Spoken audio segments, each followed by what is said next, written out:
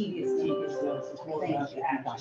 I kind of At looked the at the end, minutes I for the need last to download. We are recording you, Carbon, now. We just started. That's right. Mark always sits here for like 20 minutes waiting for that recording to upload. So I need to remember to do that afterwards. Thanks, Chris. David said he was coming.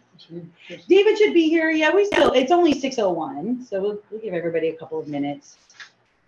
Richard, are you getting my emails? Because okay, I keep getting a bounce back, but then when I double check, it's like the one that gets bounced back is the same one that I also forwarded it to. Yeah, I haven't, everything you said, even the one you sent me last time saying it bounced back, I had the one that it said bounced back. Okay. My Gmail does that sometimes too, so it might be that I'm not recognized as a contact or something. Maybe I'll have to fix that. Yeah, it's okay. I'll just assume you're getting them. Unless you put some kind of tracking mechanism on it, I'm probably getting it. I do have my system kicks out tracking, so. Oh, okay, that might be it. That might be it. Hey, grab your nameplate. Hi, George. Hi, George. Hey. Yes, I don't mark safe listing. Oh, yeah, thanks. We better take an action tonight. We got a lot of members. I know. Well, we've got all the newbies and everything. You can at least improve your minutes. That's right. There we go. That's least- big. If nothing else. That is big. That's a whole nother. Most important Things thing. are opening that can of worms. So I think what we can do is go ahead and get started on introductions. And maybe what we'll do is we'll start with the existing members. That way, if David shows up a little bit late, he won't have missed out. So, do you want to get started? Sure. Linda James. I don't know what. Oh, I have to make this cute. Okay, no, wait. So, introduce yourself and tell us your favorite animal. Let's make it easy. Linda James, my favorite animal is a hippo. Wow. Good. I like we need some. Okay. The reason why is because I'm originally from South Sudan, and hippos are native to my homeland and our tribe, so they're very, they're beautiful, but they're vicious. I was gonna say, But I like them. aggressive, they're very aggressive. Have you heard about Lou, the hippo that is now a Florida citizen down at Homosassa Springs? I follow all the Have you? I want to get down there to meet Lou. Yeah. So we'll hopscotch with the existing members, and then we'll go back around to the new members, and then I'll introduce the speakers. So. I am George Kapati. I've been a member since I think 2013, if I'm not mistaken. So I'm an oldie. I've enjoyed it. It's been really rewarding. I couldn't think of nothing on it. I just enjoy it so much. There's so many things that have to be done. And your favorite animal? All right. Fish, or the entertainment that catching them and figuring out how to catch them poses. Jay Rosenbeck, just started my second year. My favorite animal is the muskrat. Wow. Why? Because they, when I was growing up, were in drainage ditches behind my house, and they provide all kinds of entertainment. That is awesome. Well, I'm not technically a member. I'm the liaison, so I'm here to support you, to keep things moving along, make sure we all stay civilized and polite, get you the information you need, the bathrooms. My name is Summer Waters, and just taking over as liaison. My background, I'm like a hybrid, I like to say. My undergraduate was in biology from the University of South Florida, and then I did my graduate work in engineering at the University of Colorado Boulder. And I focused on my degrees in civil, but my focus was really water and environmental. And so That's a very good school. it is. It's definitely one of the top I'm in the also country. a It's where I went. graduate of the University of Colorado. No way. Yes. Can we do a fist bump across the table? I mean, I did not know that. I did not know that. Gold block. So I've been back and forth a lot. I worked for a number of years in the Panhandle after graduate school, and then went back out west and worked for the County of San Diego, and then I worked for Cooperative Extension in Arizona, and then worked in a water quality lab, managed the water quality program in Colorado, and then made my way back down here. I had a brief stint working for state parks in the Panhandle when I first came down here, but my love for the springs. I used to call down to this district to talk to them about how they managed their springs compared to how we were managing ours up there. I'm connected with the Springs Institute and just came down here and went swimming in one of these big springs, and I just couldn't even imagine my life anymore without access to those springs. I mean, I just could never imagine it. So, welcome everybody, and let's go around with the person. Oh shoot, I have to say, I know I'm gonna be lame and say dog because I didn't used to be a dog person, and now I'm a total dog person. I have a dog that is just my first big dog, you know, puppy, and it's just such a companion. I had no idea. I thought about it. Growing up, we kind of had dogs, but I never bonded with them. And my family used to say that I was not a dog person. So now I have one that I really like, and I'm just gonna go ahead and go with it. He's my buddy. I'm Holly Florence. I was born and raised in Gainesville. So was my mother. I'm actually 5th generation Floridian, which is kind of rare in Florida to be from Florida, and all your family's from Florida, and you're really from Florida. We own Florence Recycling and Disposal. It's on the southeast side of town. We have roll-off containers for construction and demolition trash. We also own a landfill and transfer station in Gainesville, just for construction trash. My parents started it 35 years ago with their first landfill in Archer. When I was a kid, I was homeschooled. I'd do my lessons in the morning and then go play in the trash in the afternoons. So Without a helmet, right? Yeah. No helmet, no helmet. I know a lot about trash. My friends affectionately call me the trash queen of Gainesville and send me selfies of dumpsters when they're on vacation. Yes, so I get a lot of trash jokes, and I don't mind. Just real trashy, still trashy. Family's trashy, we're just a bunch of trash. Florida trash at that. That is next level. Yeah.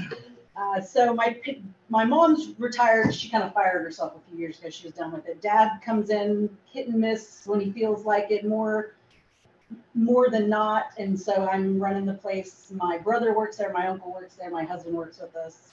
So we're just a big family business trying to take care of construction trash in town.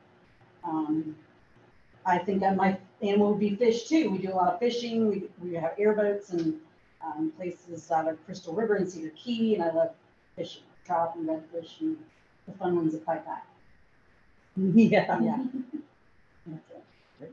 And your favorite animal? The fish. Yeah. Really? Yeah, I That's love just you? fishing. It's not a raccoon. I would fish all Wow, day. I would think, yeah, right?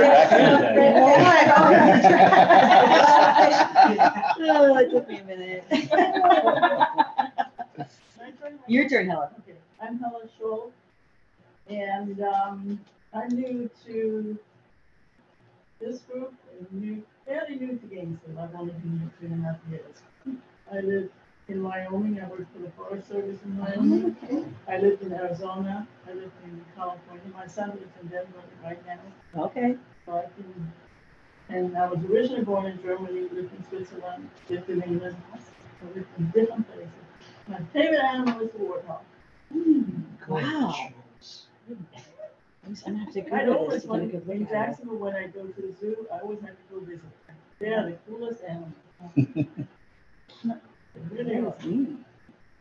Cool. I'm Richard Wilhelm. I was in the military for 8 years. Finally got through with that brainwash. Came out here and became a nurse, retired, and found myself looking for something to keep me from isolating too much. So, so I started joining committees, and so far it's been a real boon. So happy to be here. My favorite animal is the pelican, because he has the best of all worlds. He gets to fly, he gets to swim, he eats lots of fish, and he can be on land. So I mean, the guy's just got it all. No, that's true. They really are neat. They have the hollow bones, right? Yeah. That is neat. So these are some familiar faces you probably see around quite a bit, but Steve, do you want to do an introduction? Sure. Sure. I'm Steve Foster. I'm the department director for the environmental protection department here. I was the liaison for about 5 years for the group. So I really appreciate what you all do, and I hope you get a lot out of this. We get a lot from you all and the input you give us as a department. So really appreciate that. I been with the department since 2003, so I just hit my 20-year mark.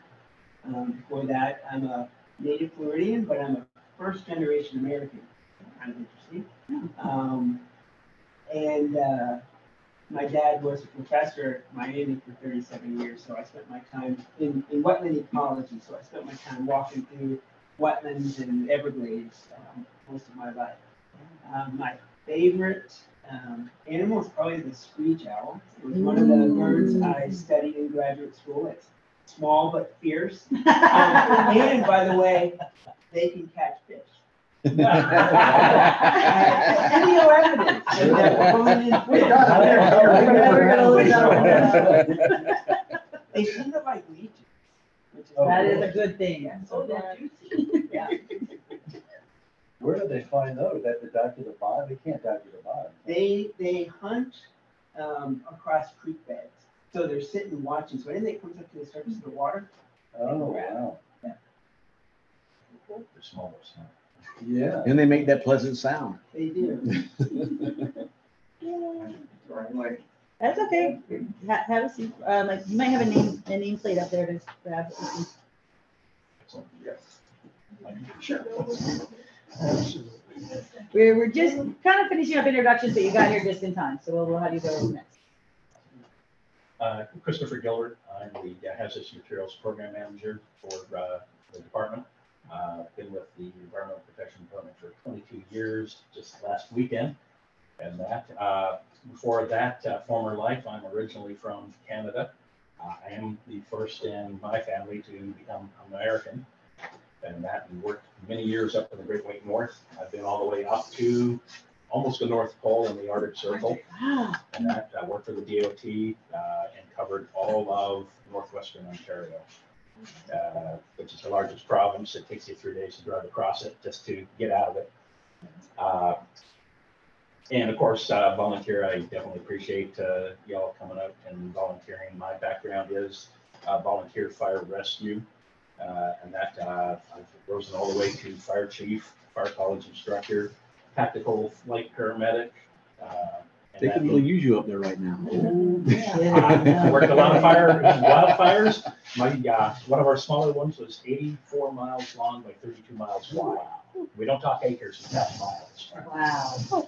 And technically, there's a lot of different animals you can like, especially in Canada. But I found a really friendly one in Australia called the koala. It's the happiest animal on the planet. No, it's not a koala. It's a koala. Oh, yes, we've had this discussion. Right, you were gonna put one in your suitcase, now I remember. Otherwise, it would be the Wolverine because that thing is This is angry. Chris It'll Gilbert. take anything on. This is Chris Gilbert, our presenter. We'll give him another introduction. So we've kind of gone around and done introductions, but since we've got a couple new folks, let's have you introduce yourselves. And what we're doing is just saying our favorite animal. Favorite animal? After your brief introduction, yes. Jan Brinson, I'm a puppy dog. See, okay, I'm not doing that. Two dogs. Two dogs, Pick up two chair, fish. but go ahead and keep me on Please do, my yes, track. I was really starting to worry. I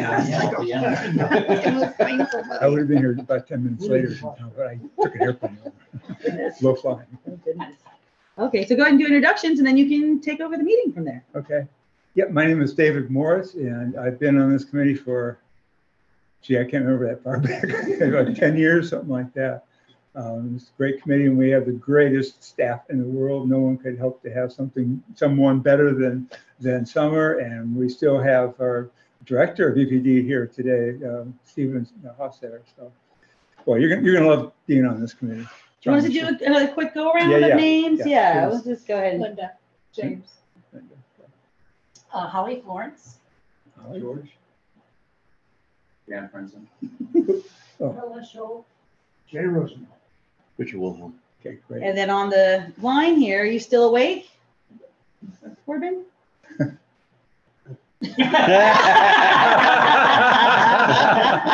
escape wasn't that smooth. Yeah, I'm still here.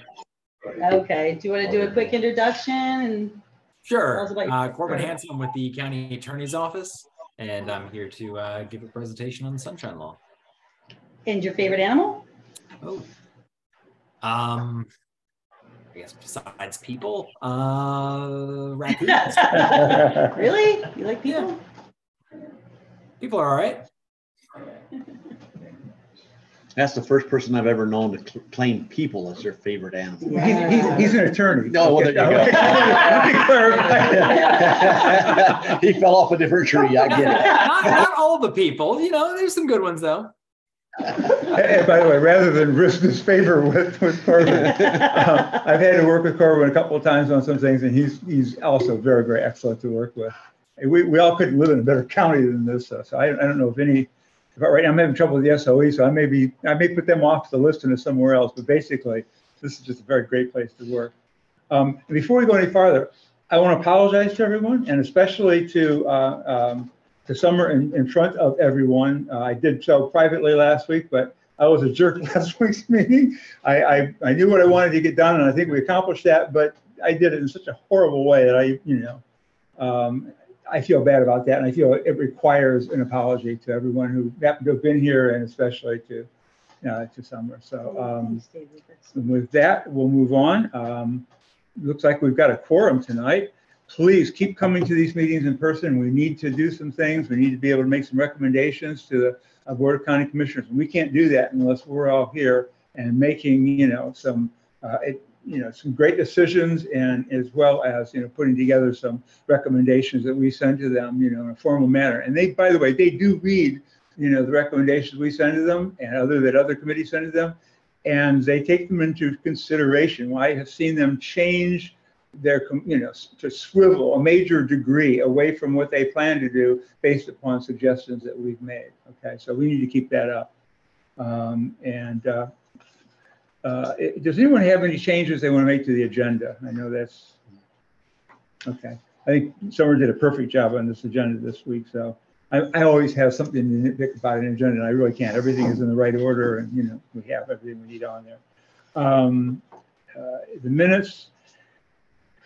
Most of you all weren't here last week, and I think we have so many abstentions that I don't know what we're going to do about that. But we really need. Has anyone had a chance to go through the minutes here? That is here. The last ones were pretty brief because I was taking them, but Tina's are a little longer because I have the May ones in there because she just got those to me the day before yesterday. Yeah.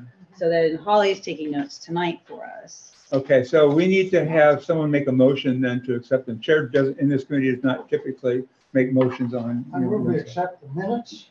I second.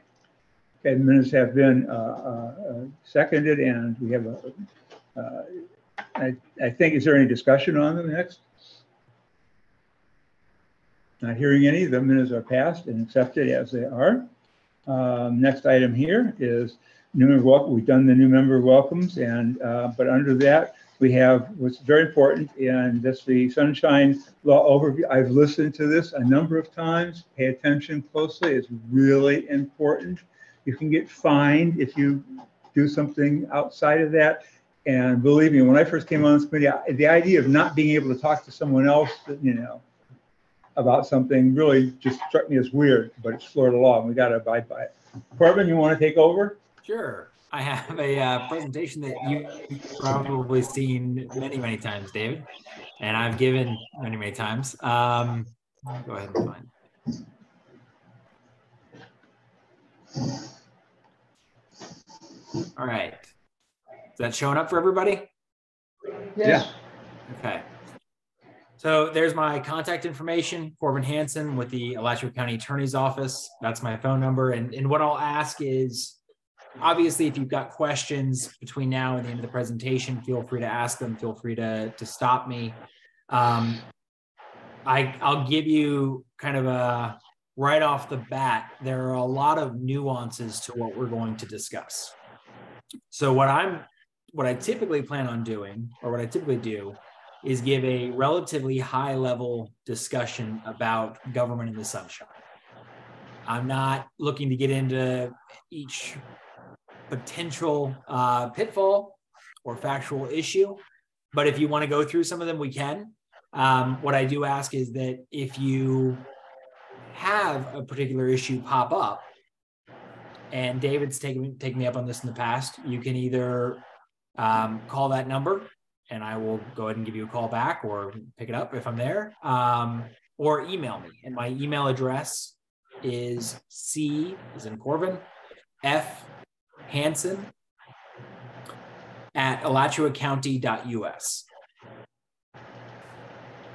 And that would allow you to say, hey, I didn't want to bring this up in a group, but I have an issue with some of the things that we're going to talk about in a little bit. So we can move right ahead. And like I said, if anybody wants to stop me, I can't really see everybody. So, flagging me down might not work, but if you want to just make a noise or something, I'll try to pay attention. Oh, Reacts to people moving and talking. So there are two things in this presentation. I'm probably going to throw in a third somewhere in here. We're going to deal with the Sunshine Law, and we're going to deal with voting conflicts. I don't know if anybody, any of the new members have ever been on a Sunshine Board. So for all the old members, potentially for some of the new members, this might feel a little high level, a little bit of a, why are you giving us the basics? We know these things, but I'm going to try to give you all the information that you do need going forward. The topic that I'll throw in is public records and give a pretty brief overview of that as well. So when you get into the Sunshine Law, you're dealing not only with the Florida Constitution, but also Florida statutes. And I'll leave this up here for a minute. I don't want to have to read it to you, but the crux of it is government and official. That meetings of a government body, including advisory boards, are open to the public and they meet certain requirements to be open to the public. They have to be noticed. They have to be in a building that is open both physically and psychologically. We can get into some of those examples in a little bit. And then you have Florida Statute Section 286.011 that implements this concept that's found in the Florida Constitution, saying the overarching goal in Florida is that your government, particularly your local government in this case, is conducted transparently and accessibly to anybody who wants to come and participate. So the basic requirements that we're going to talk about is the public business must be conducted in a public meeting. They must be open to the public. You're currently in a building that's open to the public. We make sure that doors are unlocked. We try to, put signs if we can saying meeting this way. A lot of this are things that you aren't going to have to worry about because staff takes care of it. Staff makes sure that these meetings are held in an appropriate place, that they're noticed, but we're still going to go over them. Reasonable notice of such meetings must be given. What is reasonable really depends. It's not specifically spelled out. We typically aim for at least 7 to 10 days where we give notice of a meeting that's going to happen. In emergencies, you can do less. Typically, an advisory board is not going to be operating on emergency issues. So we're going to stick to our 7 to 10 goal. The idea being that we want people to be able to check the county website, say, hey, there's an EPAC meeting. I can't wait to go. And they know where it is, what time it is, and how to get there. Minutes of the meeting must be taken and promptly recorded.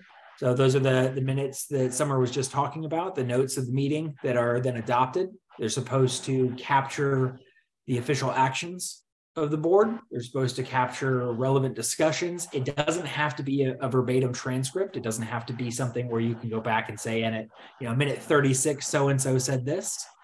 But you need to be able to, if you're a member of the public, understand the gist of what happened in that meeting when you look at the minutes.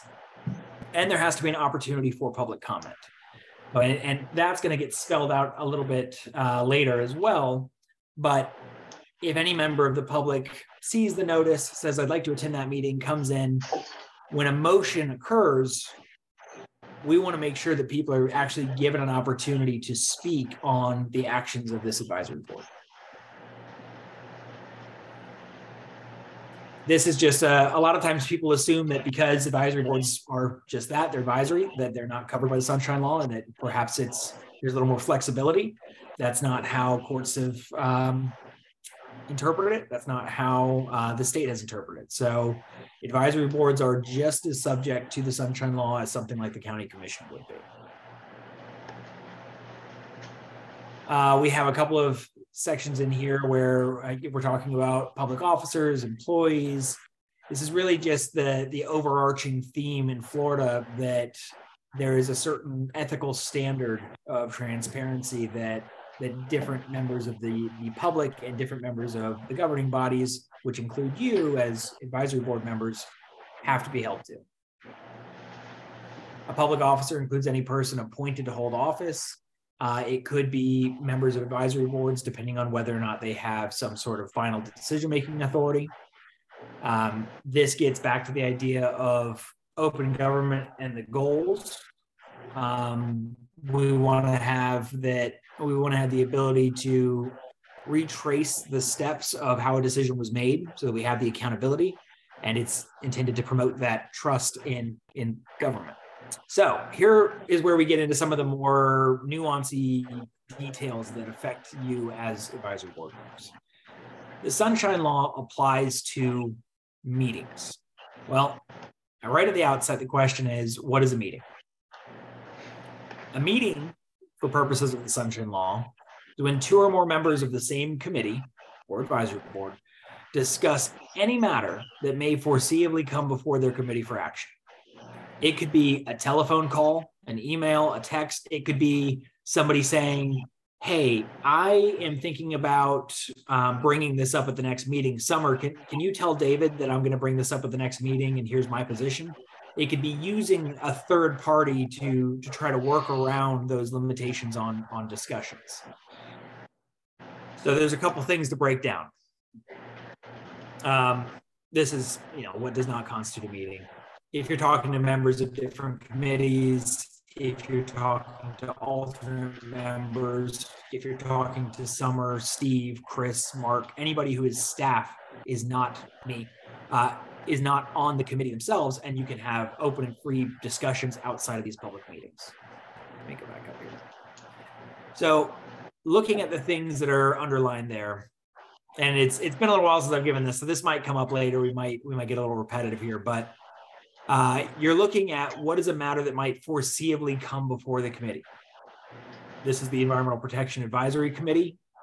You have a fairly broad scope of what might come before you, but there are a lot of things that won't or aren't necessarily foreseeable to come before you. If you get into a discussion with anybody in this room about affordable housing matters or Veterans Affairs or any of those types of issues, there might be some, potential discussion that happens at EPAC about those matters, but it's not really foreseeable that it's going to come before this board. If you're talking about natural resource protections or, climate vulnerability analyses, sustainable development, those kinds of things are really, I think, reasonably foreseeable to come back to EPAC. So if you look around the room and you see another member of this committee and the conversation naturally just shifts to resiliency in the face of climate change, that kind of thing, that should really be a red flag for you to stop that conversation and immediately say, well, we can't have this conversation outside of this public meeting. And the idea behind there is, I know that it's asking a lot for members of the public who obviously have a passion about this particular issue to say, well, I'm not going to speak to these other 10 people about this issue, but it's part of the sacrifice that's made in addition to your time when you serve here, but also being a part of that decision-making process where you are advising the Board of County Commissioners. The sacrifice that's made is you have to be aware of and cognizant of your limitations on discussions you can have regarding environmental protection and natural resource protections, things that are going to come back before you. So most of these are issues that will be, well, some of these are issues that will be handled by staff. As I mentioned, reasonable notice, you don't have to worry about that. Staff is always going to make sure that these meetings are held in a place that is open to the public. Like I said, it has to be open both physically and psychologically. There were some cases where meetings were held in a prison and the prison guards were requiring people to sign in and give their name and information and address, and people didn't want to do that. And they said that's a psychological barrier to having a meeting. So yes, it was open. The room was unlocked. You could go in, but you can't create a psychological barrier or physical barrier to the public attending. The minutes taken and promptly recorded. And the one that that you really need to be on the lookout for as far as what you're doing is that the public must have that reasonable opportunity to be heard. And that opportunity to be heard needs to happen in close proximity or as part of the decision-making process that they're commenting on. So this reference is starting to get a little dated, but I think back to the Plum Creek discussions years ago, where the Board of County Commissioners had, I think it was 4 large workshops in different parts of the county where members of the public could come and sign up. And if you were able to speak at any one of those workshops, you were given that opportunity to provide public comment as part of the overarching Plum Creek deliberation. So it might not have been at the meeting where the board made the final vote, but it was part of the overall decision-making process, and it happened in reasonable proximity to the actual vote. So something to think about. I don't anticipate that EPAC is going to get the same turnout as the county commission did for the Plum Creek discussions, but there are certainly items that are more interesting to members of the public that you might get a large turnout for. A couple of things that we do look for in the reasonable notice. We want to know what board or what committee is meeting. There isn't really a legal requirement for an agenda. We, as a county, we do typically encourage and practice having an agenda because it helps with the notice. It helps the public decide whether or not they want to go to the meeting. Is there anything they want to listen to or participate in? The location and time of the meeting, reasonable manner, how is it being noticed? We notice, I believe, out on the front of our building. We notice on our website. We try to push out Facebook posts saying, hey, come out to EPAC tonight, or whatever other committee it is. Reasonable time, both in the sense of giving people enough lead time to know the meeting is going to happen, and also holding the meetings at a reasonable time. Open to the public. It's always going to be held in Alachua County. There's the physical or psychological barriers that we talked about. This one is something that's also important. You might be in the room. You might be having most of your discussions in a loud manner for the public to be able to hear, but occasionally you might get the urge to kind of lean back in your chair and turn to the person next to you and say something. And, could be a joke, could be a comment that's completely unrelated, could be something that pertains to the meeting. And that is called the inaudible utterance rule. The idea there is just because you're in the room, just because you're speaking in a public meeting, if the public can't hear you, you're still violating is a harsh word, but you are still not exactly working within the confines and intent of the Sunshine Law. So you don't want to be in a situation, both from the perspective of the public saying, what are they talking about? And also just to stay in the good graces of the Sunshine Law, you don't want to be leaning back and having a side conversation or really getting into the nitty-gritty details without the public being able to hear. These are open to the public. They're in public buildings. The public does have a right to record these meetings. This meeting is currently being recorded, which means that if a member of the public were to say, I'd like a copy of that recording, we've created a public record. And there's no difference between a member of the public coming in, and as long as they're not being disruptive, as long as they're not interrupting the flow of the meeting, they can record a meeting as well. The minutes must be written. They must be promptly recorded. As I mentioned, you want to tackle the votes, the significant discussions. You can't have secret ballots where people are voting without somebody being able to say, this person, you're not turning in a piece of paper that says yay or nay. The opportunity to be heard, as I mentioned, it's the reasonable proximity and time before the action actually occurs. As a committee, the board has rules of decorum they have rules for advisory boards. Effectively, or essentially, those rules are intended to ensure that meetings are flowing smoothly, that members of the public are not coming in and protesting or disrupting a meeting, and so that county business can continue. And that includes how long public comment can go on, things of that nature. I know there's a heading on this one, but the share screen thing has conveniently blocked it. So I don't know if that says, there it is, social occasions, meetings. One thing I want to be clear about, and I mentioned this a little bit as far as what's reasonably foreseeable. You can still be social with all the members in this room. You don't have to, dart across the street when you see David coming. You don't have to avoid anybody else who's in this room. If you're friendly outside of these meetings, if you have professional affiliations, things of that nature, that's perfectly fine. You can talk sports, you can talk weather, you can talk affordable housing. Well, weather's tricky on this one, but you can talk affordable housing. You can talk any number of issues that are not reasonably foreseeable to come back before this committee.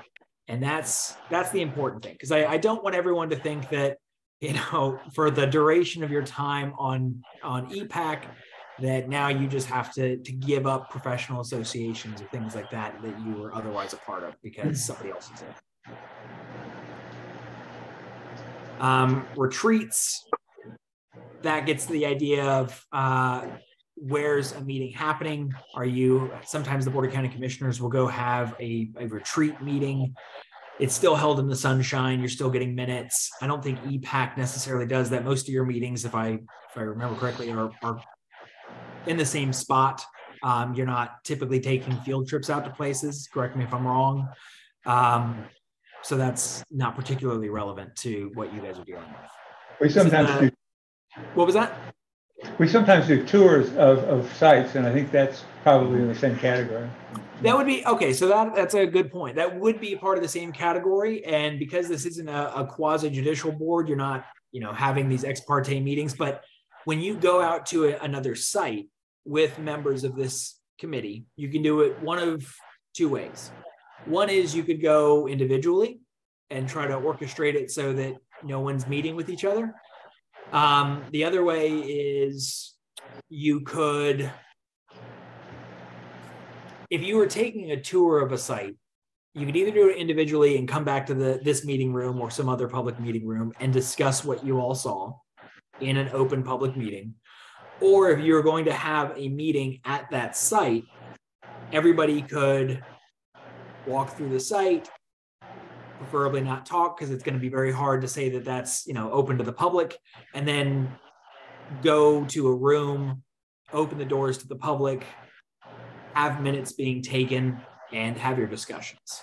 It's not something where you want to have a field trip where two members have veered off over here and 3 members are over here, because we're not going to be able to get accurate minutes and the public can't follow both of those discussions.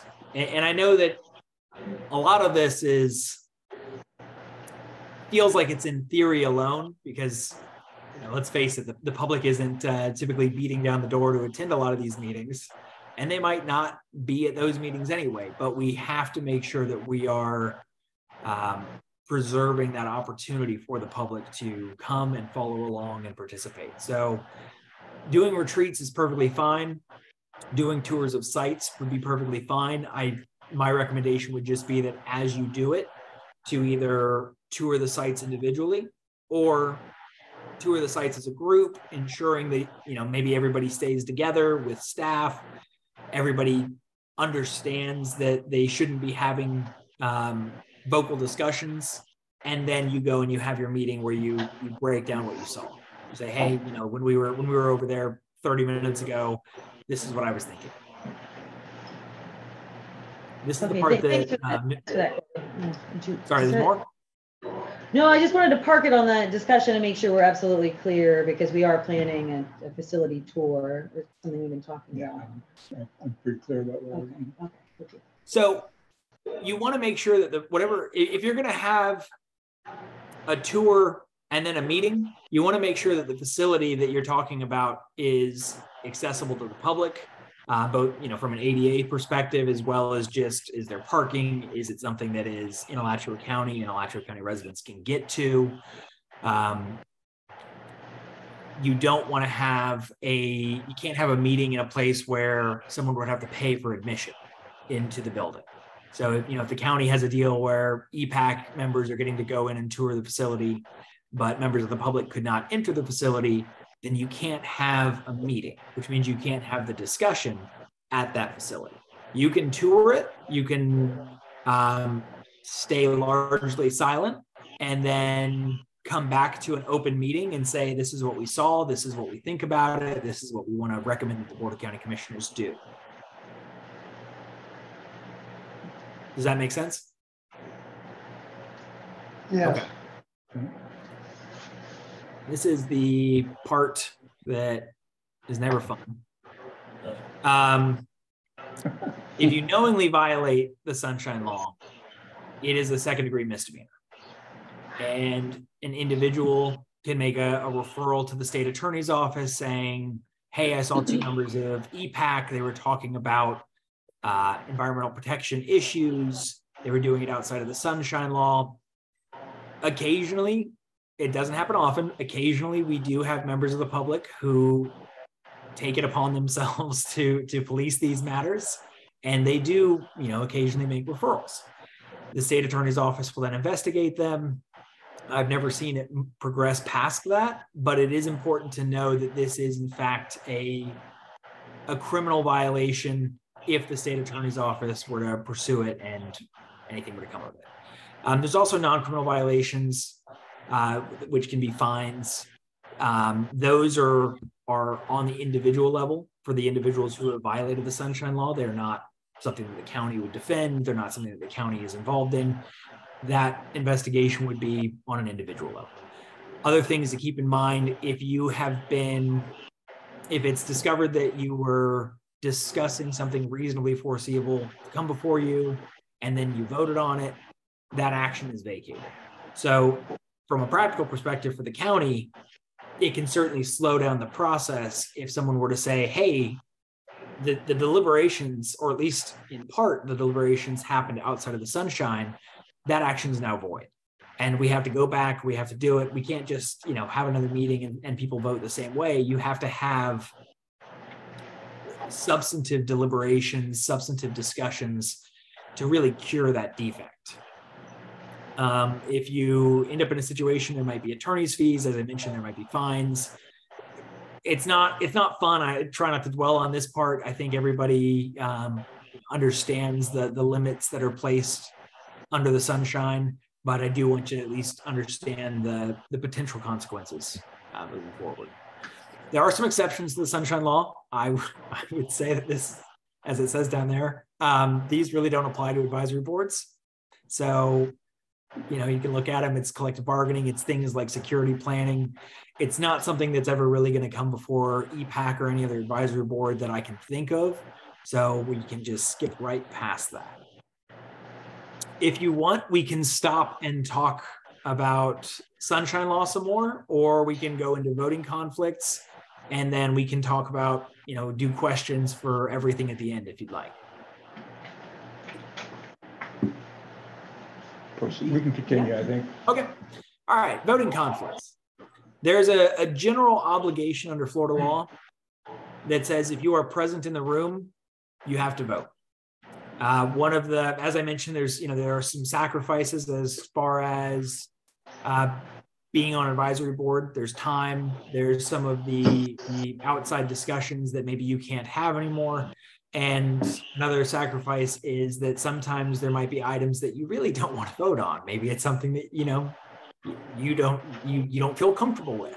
But if you're in the room, you have to vote. There are some exceptions though. So if there is a conflict of interest, you do not have to vote. But what you do have to do is you have to declare that that conflict exists. You have to fill out a certain form that we'll go over. And that is then incorporated into the minutes. So everyone will say, okay, well, so-and-so had a conflict on this particular item. They said there was going to be some sort of a harm or loss to a family member, and therefore they abstained. So we'll get into what is a conflict. I will read this one a little bit. So if the measure was more to the officers. We have a question here. All right. Let's say that you do have a conflict of interest,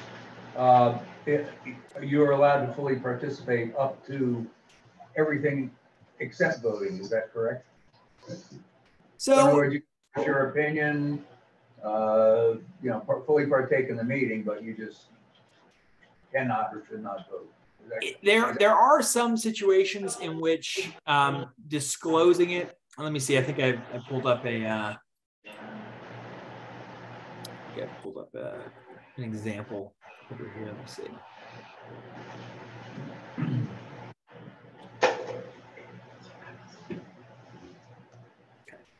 There are some instances in which you can continue the discussion. My advice would be that you don't. My advice would be that if you have a conflict that prohibits you from voting on a matter, that there is a perception that as you continue to get into that dialogue, that back and forth, or potentially lobby for something that you wouldn't be able to otherwise vote for, that it looks like you may have overstepped when you had a statutory voting conflict. So in some cases, you can disclose it, you can make it a part of the minutes, you fill out your form, and you can move forward with the discussion. I do think that from a perception standpoint, it becomes a little bit difficult to separate the idea of somebody continuing to advocate one way or another when they can't legally vote on that matter because of the voting conflict. Now, where I think there's an exception and probably some additional wiggle room is when you get into a matter of maybe there's going to be a voting conflict and you know that you're going to abstain, but also maybe you're kind of the expert in the room on something. Maybe really it's something that only you might have answers to in that room. And so if people are saying, well, what is this process like? What's the business structure like? Things like that, then it's probably reasonable for you as a person and as an EPAC member to answer those questions. You're not really advocating one way or another. You're just participating in the dialogue about the issue. I don't know if does that answer your question? Yeah, yes, thank you. I've got one. Okay. I'm in the grocery store and a citizen comes up to me and says, I just reviewed the minutes of the last meeting and boy, I really do not like the decision you guys made on X or Y. How do I engage that person without violating the sunshine?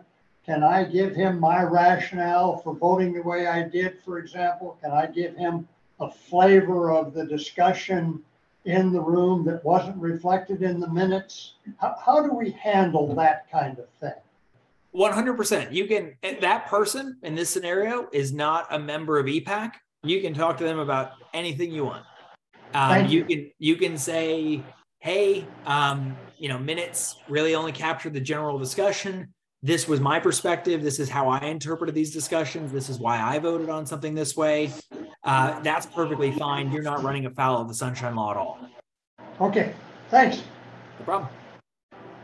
So voting conflict, it's very particular. It's when there is a special private gain or loss to you as an EPAC member, or if you know that there will be a special private gain or loss to a principal by whom the officer is retained, parent organization of a corporate principal by whom they're retained. These are all the terminology in the statutes. Certain relatives, certain business associates. If you work for a company and you know that, hey, I'm about to recommend to the Board of County Commissioners that they hire this company, you know that is going to have a private gain or loss to your company. your principal in this situation. Other examples are if you're an attorney and you know that one of your clients is going to benefit or be harmed, then you're creating a voting conflict if you were to vote. Corbin? Yep. I have a question here. What about something like the EPAC minutes? Let's say the person, an individual wasn't present for the previous meeting when the minutes were taken, and now we're voting on the minutes. Does that person still have to vote on those minutes? I mean, in non-governmental boards, I usually just recuse myself because I haven't had a chance to see the minutes yet. So that's not typically a substantive item that you would say if you're present you have to vote. If you don't have any knowledge of it, I would say you could go one of two ways. You could either ask whether or not the other members in the room, if this accurately reflects what happened, and maybe have a kind of a secondary knowledge of it, or because of the nature of minutes and you not being there, I would just say, I'm not voting on this because I wasn't there and I don't know if these minutes actually reflect the discussions that happened. So that I would tend to go for that latter one. Excellent, thank you. So as I said, it has to be a special private gain or loss to you or certain individuals or companies. Private gain or loss has to be an economic benefit. It shouldn't be so speculative that you don't know whether it's going to happen or not. Special depends on the facts. You're looking at what is the class of individuals who are either going to benefit or be harmed. Kind of the silly example I guess I use is the county commissioners vote on the millage every year. It's either, it's going to impact them, but it impacts everybody. So it's not a special harm or a special gain to them. Everybody. Large class of beneficiaries, probably not going to be special unless it's something like, sure, everybody in the county gets $5, but this person gets $100. You're still getting a special benefit in that situation. So like I said, those are kind of ridiculous examples, but you do get into some nuancy factual issues about, well, I'm going to benefit a little bit from this, but am I the only one benefiting from it? Am I benefiting enough for this to rise to the level of a voting conflict? Is it sure to happen? Or is it just something that I think if this does go forward, I might see an increase in my property values or something of that nature? Those are all the nuances that I was saying. Give me a call if you have questions, if something has popped up and you just want to say, hey, what's the status of this? Do you think this is a voting conflict or not? Corbin, can I ask you a real quick question? Yes. Okay, so who decides when commissioners get a raise? That's a statutorily defined salary. Now, city commission is different, but I believe the county commission is, I don't have the statute pulled up in front of me, but last time I checked, I think it's a statutorily defined calculation. Okay. And so where's the city fall? I mean, as far as the sunshine law and then deciding whether or not they get a raise, because that's like a benefit, a special benefit to them, right? So that's why I'm curious. It could be a special benefit to them in that situation. As far as how the city, I'm thinking of the city of Gainesville in particular, how they operate. I don't know whether or not there's something in their charter that creates a calculation or a process that was adopted in maybe a different alternate way. I'm just not sure on that one. Okay. I just was thinking, well, it's a state law, so everybody has to follow the law. Yeah, no, it's actually a good question and something that, out of curiosity's sake, even though I don't represent the city, I'm curious about. I just don't know the answer off the top of my head. All right, thank you.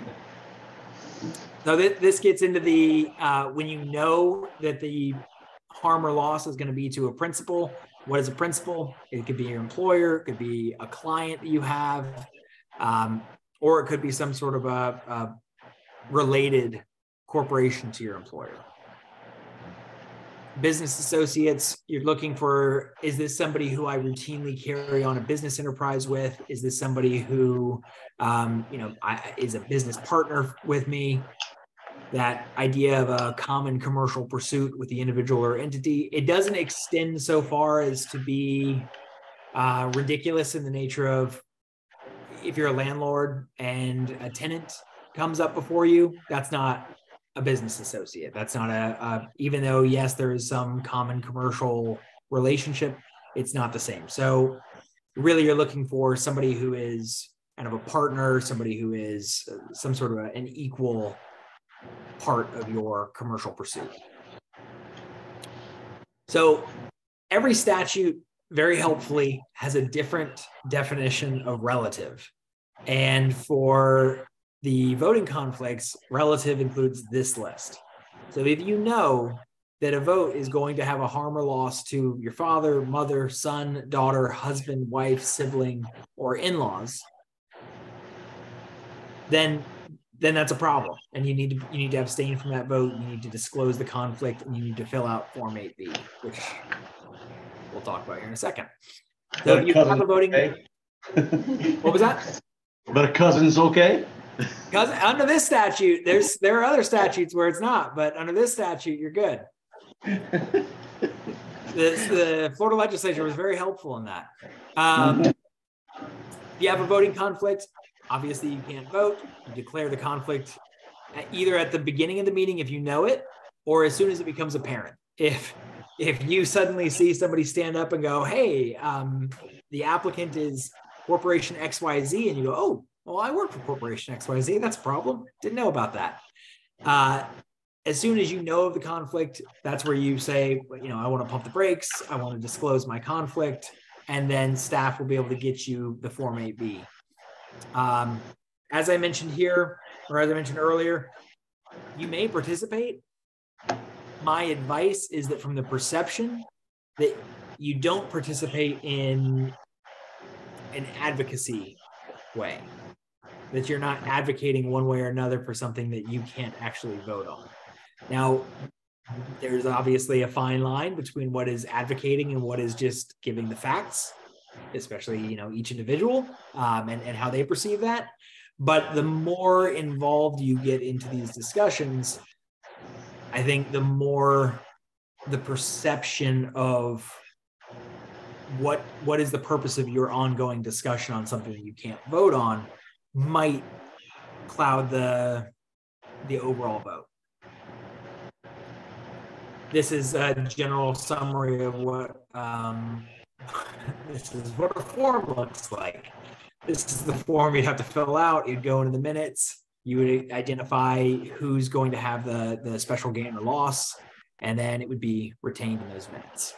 Penalties could include removal from the advisory board, civil penalties, restitution, public censure, and reprimand. They're not really. I try to give advice, not just here's the black letter law and it says XYZ, but to say going forward, this is how I would act. And the reason I do that is because you don't want to find yourself on the other side of these penalties. Same as the others. This one isn't a misdemeanor, which is nice, but still not something you want to toy with. This is a cartoon that somebody added to this like 15 years ago. And that concludes the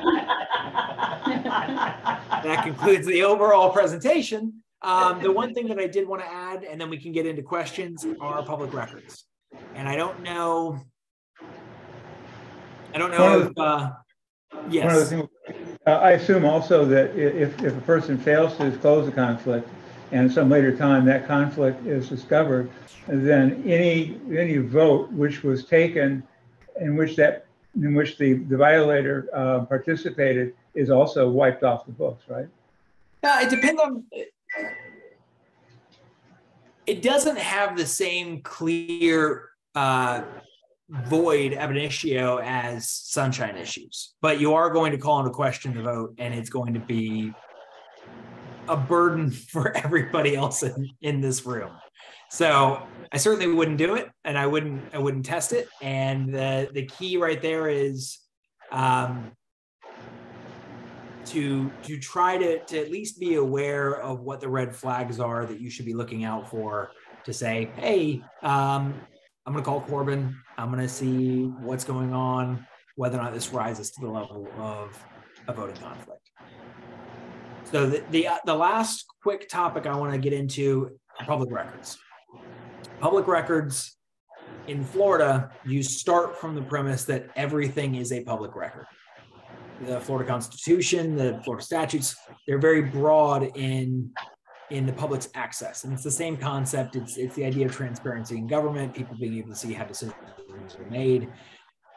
If you email staff about something involving county business, that's going to be a public record. If they email you, that's going to be a public record. If somebody else from the public emails you and it's about county business, it could potentially be a public record. You know, honestly, you want to get into the nuance, the nitty gritty of what was in the email, what was it about? Is this something in your personal life? Is this something that was really county business? But you do open yourself up to these questions of, well, you created a document or you received a document in the course of your county business. That is now a public record. What about if we send? Yeah, what if we happen to contact you ahead of time to see, well, can I do this or not do this? Is that also included in the public record? If you contact me, yes. So if you were to call me, you're not creating a record. If you were to send me an email, it would create a record. You know, randomly just releasing emails. It really is just a matter of when members of the public, for whatever reason, we can't ask. When members of the public say, I'd like all the emails from this person on an exemption under state law for why we can't give it to them, we have to give it to them. But you can always call me, you can always email me. It creates a public record, but you know, public records aren't the skill like to give the general advice that you be aware of what you are creating in a public record. Kind of the absurd example, someone were speaking and you were to say, this person's a real fool, so, you know, like name them or something. You write it down on a piece of paper and then you hand it to staff or something. That's a record. And if that person were to ever say, hey, I'd like the notes that were kept at that meeting, we'd have to give it to them. So just be aware of what you are creating and be aware of what documents you are receiving so that you can retain them.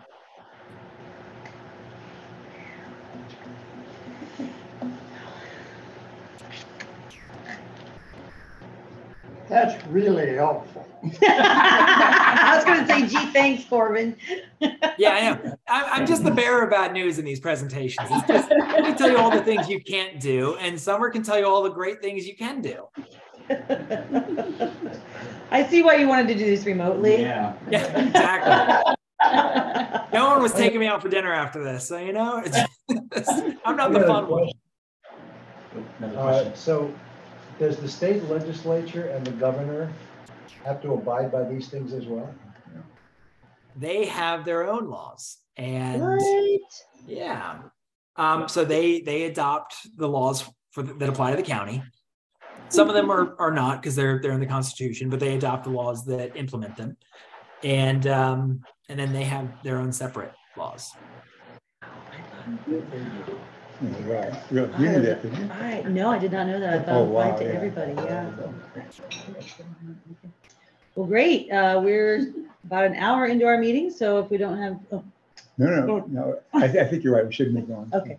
Thank you so much, Corbin. This is really helpful. I know we're joking about, not taking you out to dinner afterwards, but this is, I think, really helpful for all of us. So On we the do other hand, you're appreciate it. escaping my bag of tomatoes here, so. Is somebody kicking you under the table? No, no. Oh, man, I missed it. Thank you, Corbin.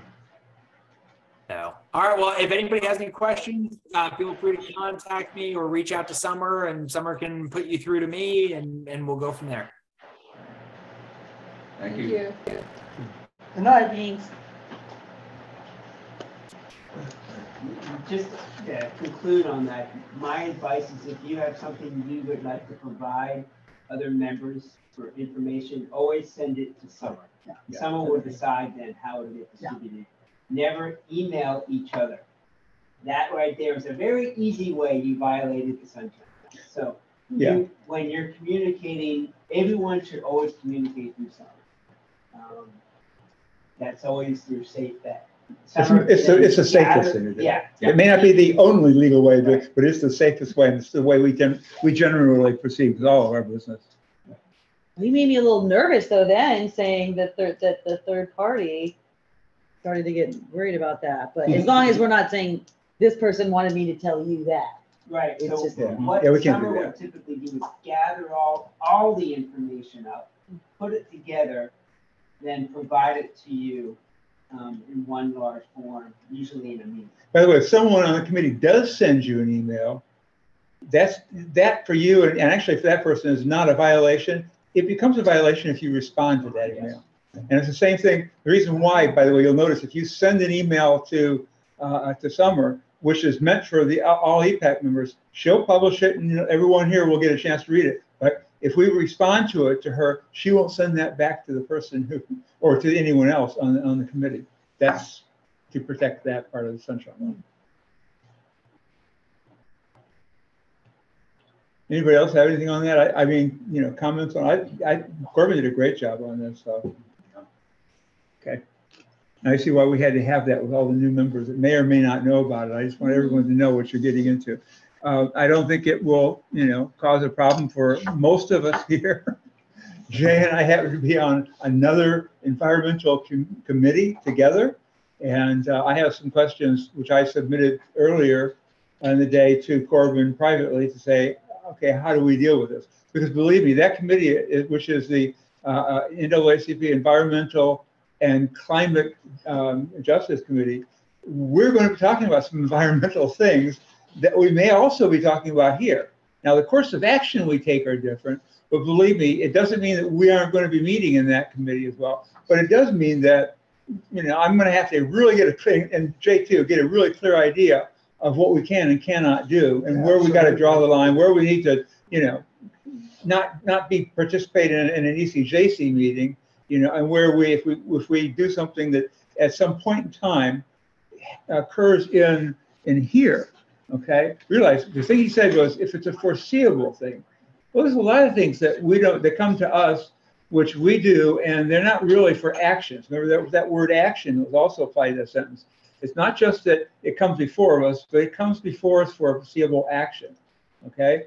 So if someone has something, that will never actually come before, us for foreseeable action, that's not going to be, or doesn't ever come for us, then that's not a violation. But if it's foreseeable that a topic could come in front of us, then, we have to understand that can be a violation for us. Now, if we did it and it was unforeseeable, it's not going to be, a violation. The trick is, in a U.S. law, violation is only going to be a violation if, if you say, in this case, or unless in your writing, however they discovered it, they can demonstrate that you did it consciously or intentionally. Because that means it was or you knew foreseeably. Intentionally raises it to a whole other level, by the way, as you would expect it to. So if you're trying not to and you accidentally violate something, it's going to be a lot less than if you are intentionally violating it for some, arcane reason. Okay? So those are just some things I wanted to add to it, because those are the finities that we may run into here. If you run into someone else at a meeting, I've heard it in the past said, well, just don't sit with that person. And what Corbin really said was, be careful about saying things under your breath. I go to meetings all the time and sit next to the person who's from here and talk about something other than, maybe it was something, that was done, that had to do with, something that's never, ever possibly going to come before us. This is not an environmental issue. Well, I'm not going to worry about that. But if we were sitting in the meeting and the board was discussing, whether, it should be called a slaughterhouse or whatever, what's the other name they had for that? Meat processing. The meat processing facility, then yeah, that's something that can come before this committee. And we shouldn't have been discussing that. So it's really best, and if you really aren't in good control of what you're saying at all times, not to sit with that person, okay? Or to make sure that you only discuss other subjects, and over time you'll develop a good feeling for what that is. Yeah, it's a great suggestion to not actually discuss things or EPAC members. But I'll be honest, we've had a husband and wife team on this committee, and I've had friends, people who I've known for a long time, who have on this committee, and you can meet and talk, you just have to stay away from things. They're going to come here. So that's the bottom line. Next item here is air quantity monitor update with Chris. I guess he's moved in a position. He's saying, okay, it's my turn. Thank you, Chris. Should we let the people online know that we can't see them if they put their hand up? True. Actually, we could switch. Only as a member of this committee Zoom, I that think you about can't that. communicate with. No, you can see You them. can switch it to Zoom. I think you Yeah. can do it through the view. Sorry. Yeah, there's Here, a get view escape. function where they can. Yeah, actually, share screen. There It it is. is shared screen, right? Yes, We're it is shared sharing screen it. over Edge. Yeah, because it's a little clunky because we're not with the app. We're with. So how do you? But we forward did the show slides? sharing, so it says Yeah, that we we're are sharing. sharing. No, but then he can't see the slide. Yeah. If you said- We just let Right. them know I think if we were that in they the can actual interrupt us. app, it might be different. But thank you. That's a Just great let them know idea. to interrupt Well, us. yeah, just interrupt this tab. Yeah, that's a good point. So, do you want to? Who? It's Mark and Jeff. Yeah, if y'all have a question, just holler because we won't be able to see you if you use the raise your hand function. Absolutely.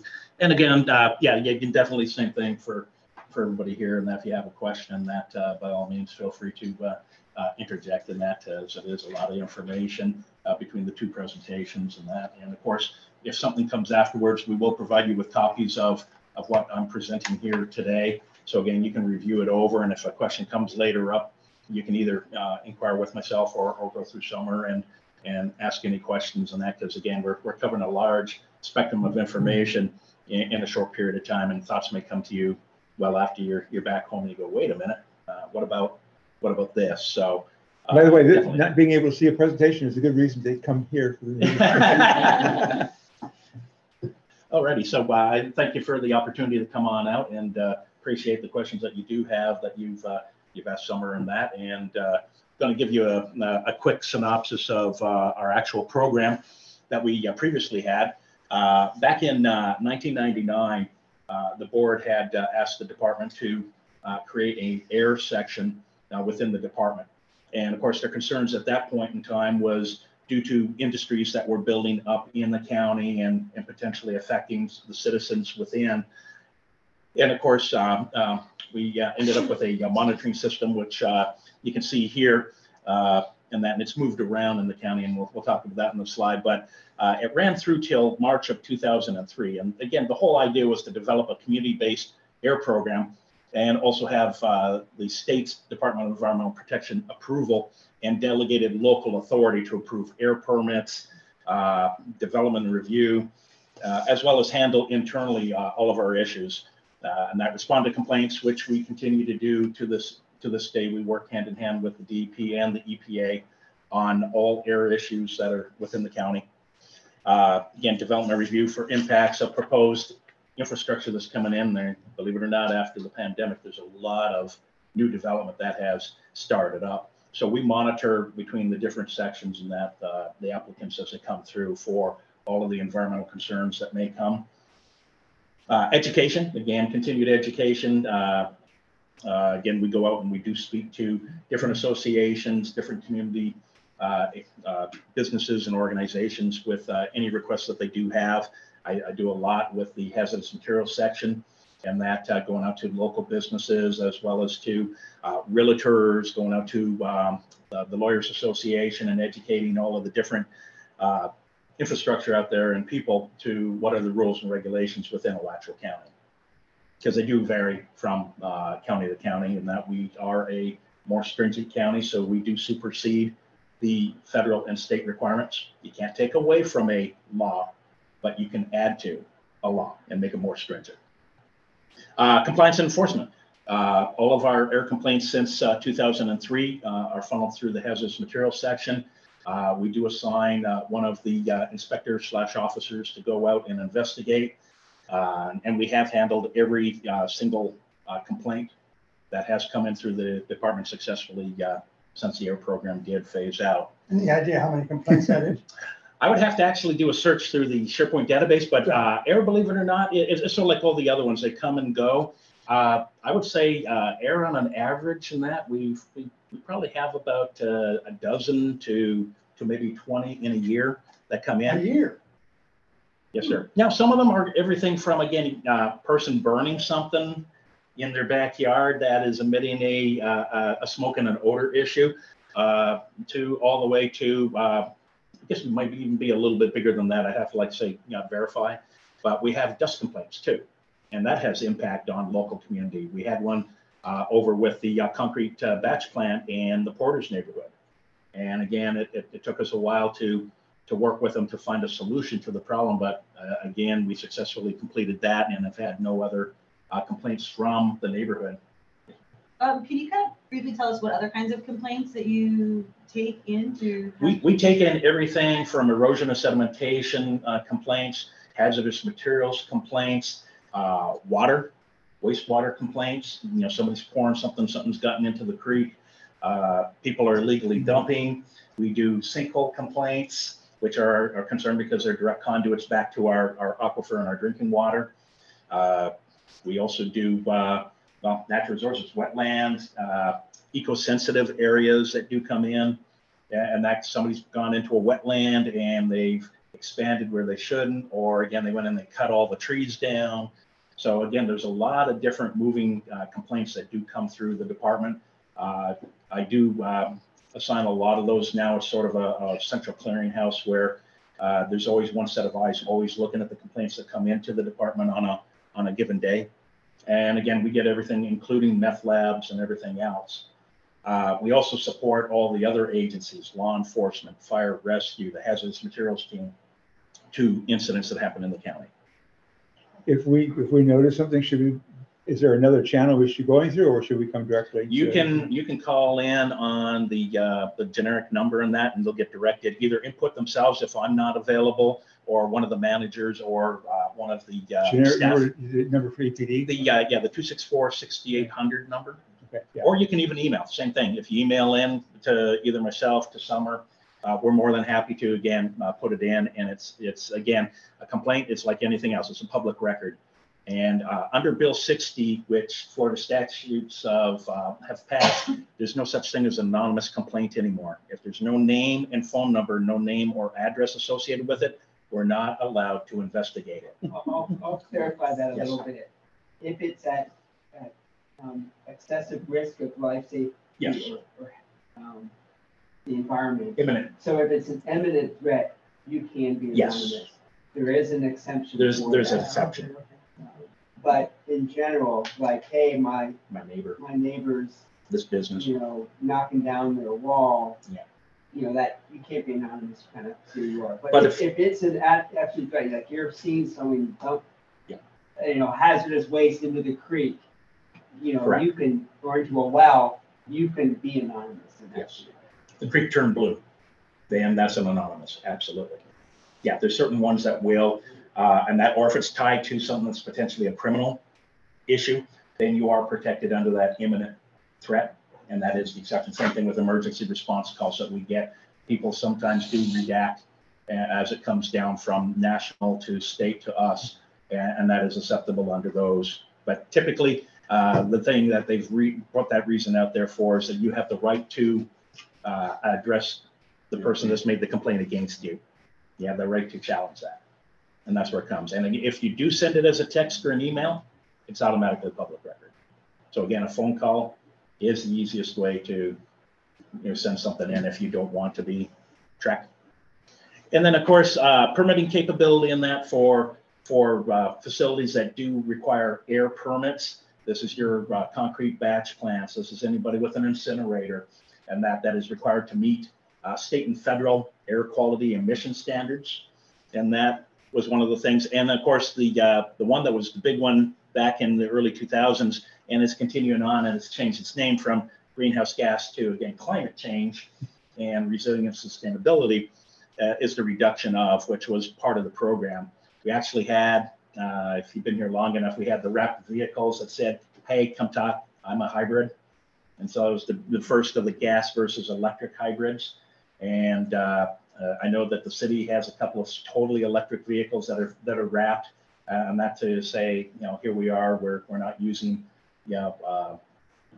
anything that's generating greenhouse gases, and that it's not using petroleum product.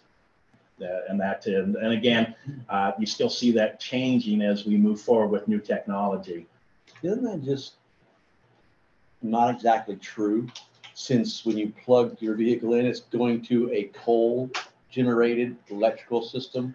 There's idiosyncrasies to it, and then that you're not totally removed from. Yes, it's not coming from wind. It's not coming from total solar. So again, but the vehicle itself, true to the nature in that, once it's assembled and it's in use in that, it is a cleaner energy. Again, if it's coming from natural gas, it's cleaner than coal. If it's coming from solar, it's cleaner than any of the others. It's true, and I don't mean to argue this with you at all, but I just one of the reasons I wanted to be on this committee is that that's true, except for when the batteries do die, they have to be disposed of. Correct. And then there's a whole nother element of pollution you have to deal with. And actually, I'm on a number of international committees, and one of them that they're trying to address right now is end of life for the rechargeable battery industry.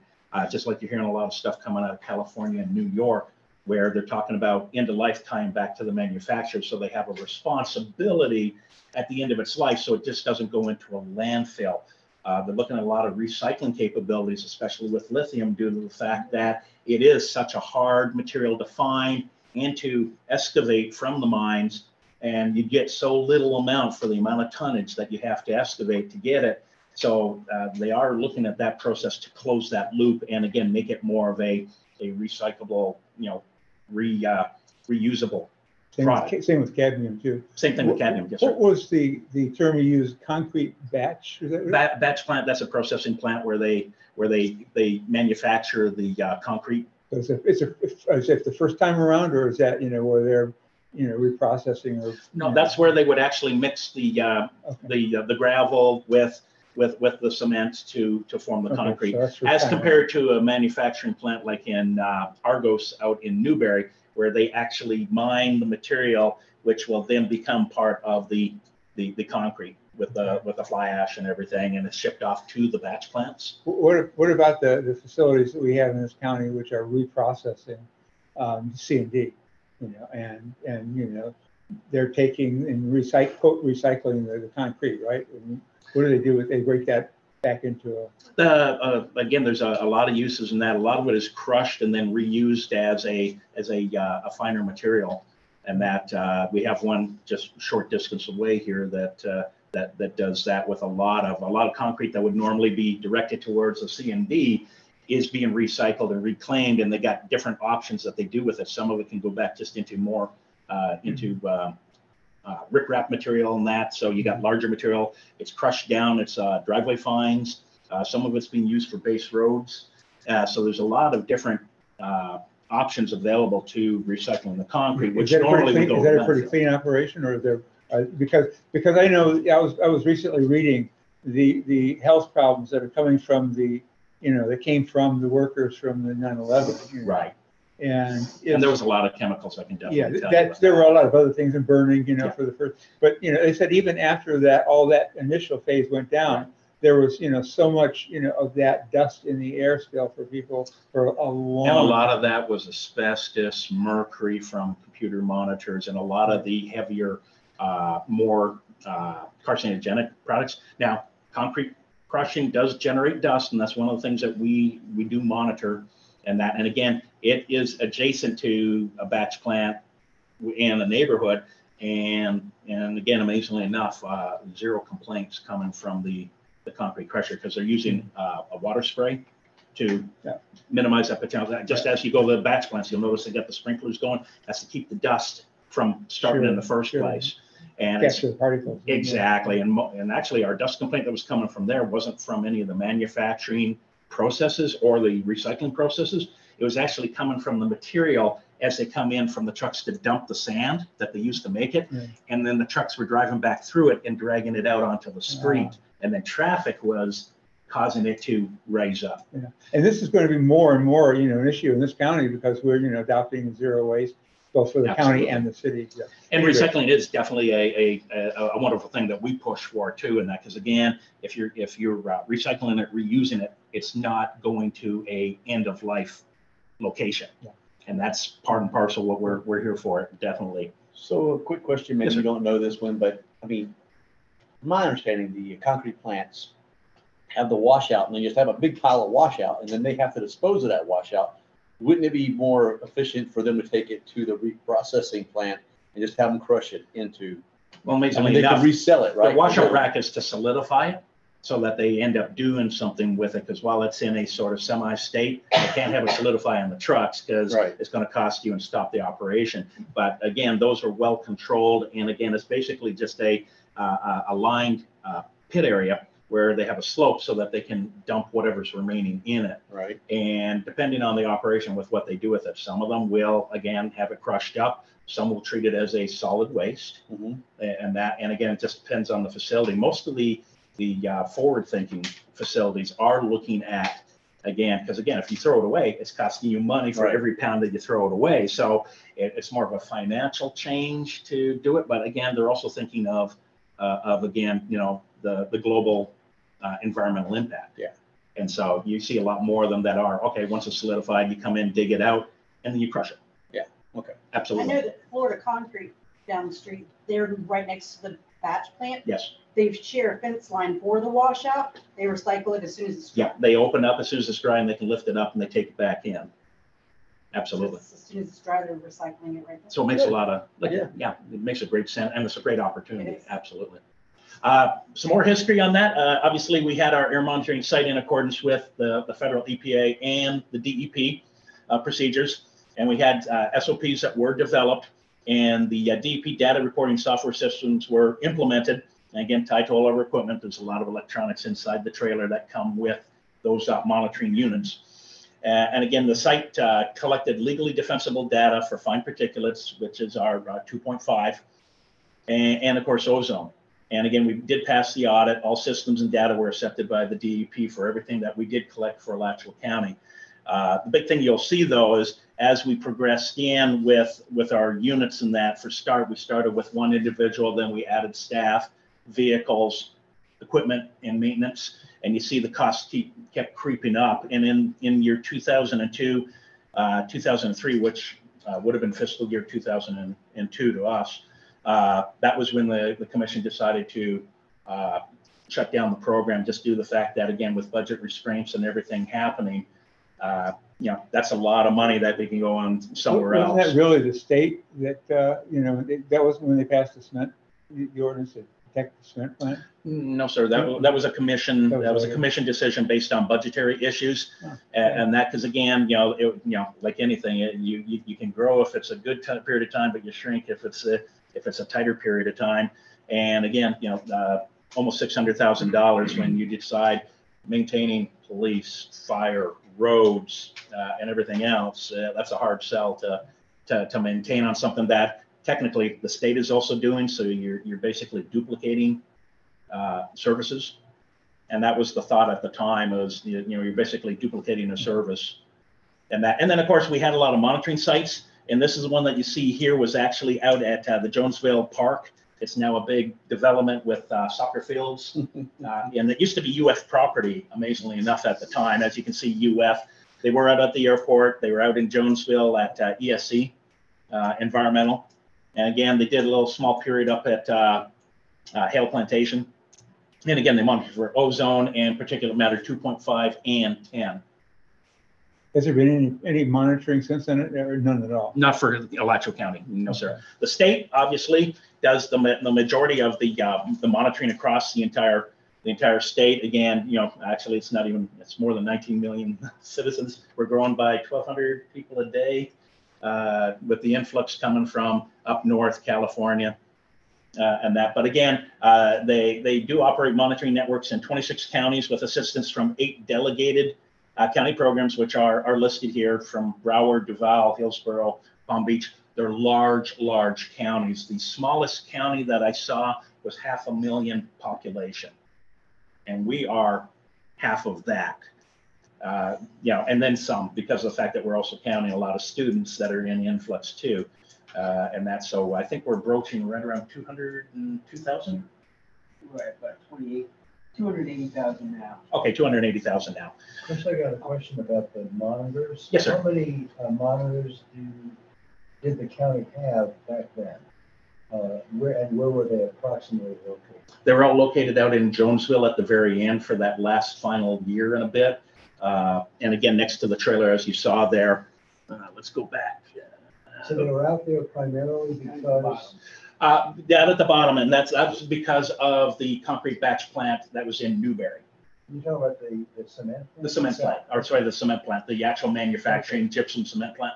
Because, and now today we have just one or two along 441 or I-75. I-75, correct. The thing that I object to about having just one fixed at that location, it underestimates the exposure of people within the city. If you're a driver or a pedestrian on 34th and Newberry Road, or 34th and Archer Road, you're getting a whopping exposure. And I've held campaign signs for political things, and so at the end of the day, I felt like I'd just been exposed during political and stuff. But and then those living in the country are getting an over representation of what they're really being exposed Right, to. right. And so I think that it's kind of meaningless to make a broad average. Mhm. And it's the people who are in high traffic areas where there are a lot of cars, trucks, and buses, that really, you know, we're under protecting citizens who are exposed to that on a daily basis. School settings, I mentioned that when I made that ultrafine particle adverse health effects. The EPA has a white paper or a policy paper on how schools should be sited, where they should be placed to avoid exposure, and that parents should not be allowed to park their running cars in front of entrances, so that 5 days a week, twice a day, their kids are being exposed to car exhaust. So the EPA has specific recommendations. Right. Oh, these things don't seem to be considered, at least the school setting. Right. Well, I think the big thing that ultimately comes down to is you're right. You know, it's based on where they go, but because a lot of these systems aren't easily quotable and move around. That's why I thought portable monitors would free us up to do all sorts of investigations. Investigation, definitely. And I do have a slide for you on that to conversate about it. Do you have any monitoring locations in Alachua County? We have one. One. Okay. One. Yes, sir. So again, we're looking at the primary monitoring of the ambient air for the federal designated critical air pollutants. And so you have your ozone, your sulfur dioxide, carbon monoxide, lead, nitrogen dioxide, and particulates. And lead, obviously with unleaded fuel on that has gone way down, and of course now it's the nitrogen and the sulfur dioxides, which are again the vehicle exhaust that you talk about. That would be the big thing with interacting with vehicles. And again, that's going to start changing. Funny enough, the amount of electric vehicles that they say on the road are starting to influence things such as even our gasoline tax, because they're not collecting anything for them running up and down the road. What I was reading a couple of days ago, it isn't so much the exhaust, the tailpipe exhaust, it's tires and brakes. That caused the pollution. That's a bad one. The brakes definitely are still an issue because one of the things, All the little metal particles. not so much metal, believe it or not, your brake pads and that, the metal will come from the rotors, but the brake pads still have asbestos in them. It's one of the few things out there that is exempt that you're allowed to still have in manufacturing, even though if asbestos was in this room, we wouldn't be allowed to be in here. And so that's part of it too, is again, particulate matter with a carcinogen subject.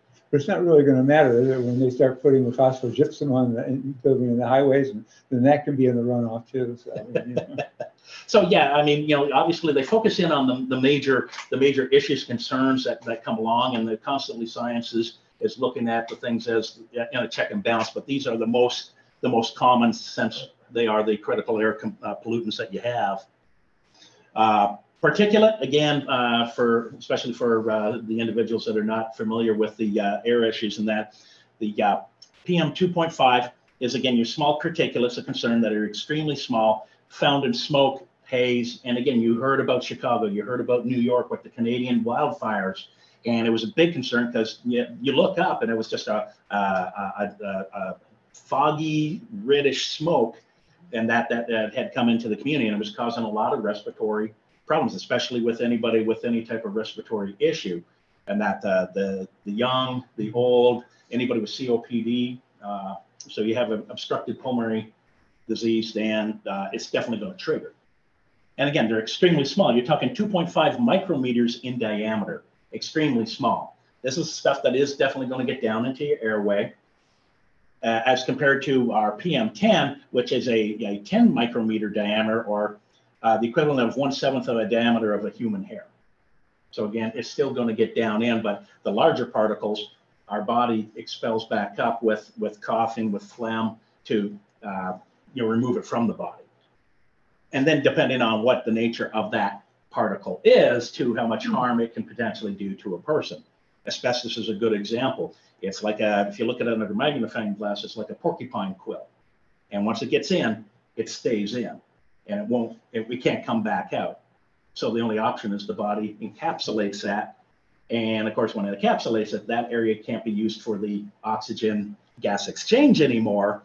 And if you get enough of them, you end up with a spot on your lung, no different than if you smoke and you end up with lung cancer, or if you're a coal miner and you got black lung.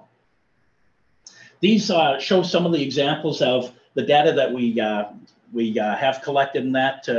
And again, you notice that the Alachua County monitoring, the 2.5 in the ozone, was found to be consistently lower than the federal standard. And that, but again, that is in a specific spot that it was monitored, and that it may be that it had better air than on 34th. Sorry, sir. And where is that location? That location was out at Jonesville back in 2003. So, yeah. Yeah, so it gives you an idea of what we were monitoring at the time. And again, this is all in parts per billion, and again in the 2.5. So in the last 20 years, you guys haven't generated data like these? No, the state generates all the data from that point. But they don't generate much of the data in Alachua County. Is that right? They generate all the information based on their one location. And their one location again, I'm sorry. Painesbury. Painesbury. Yes, sir. Where is it? Oh, I know where that is. It's down on the flat Paynes Prairie. We're next to, over by the interstate in 441. So it is going to take a higher hit of traffic because it is as you know, the interstate is extremely busy, and that. But again, for ourselves, no. We don't have an air program. It was ceased in 2003. So the only data we get is when we go out to something as a complaint measure.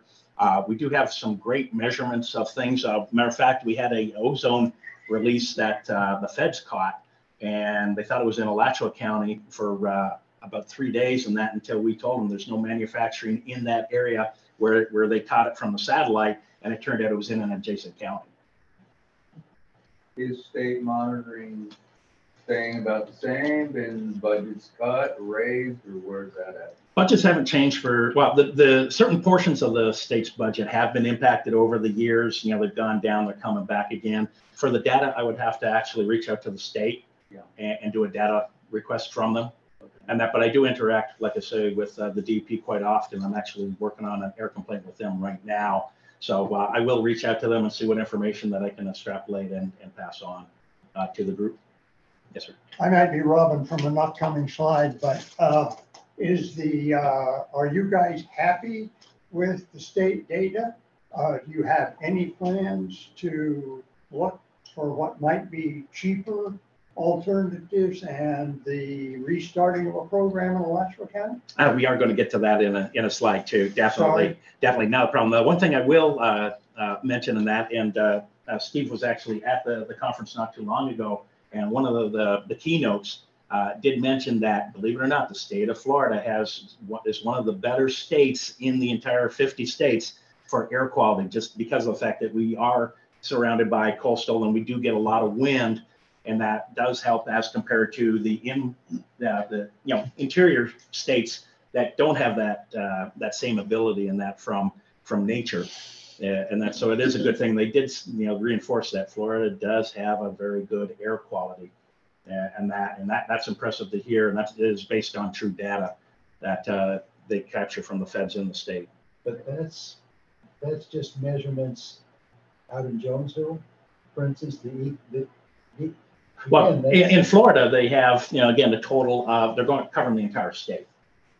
But there are pockets that individuals in their daily lives are exposed to that are far higher. True. Which how you go about, how anyone goes about quantifying, making meaningful data out of, okay, you have in the city of Gainesville, 10 areas that are hotspots. Right. How do you cope with these people who are being hyper exposed to things that 100, 200, 500 yards away they're not? Right.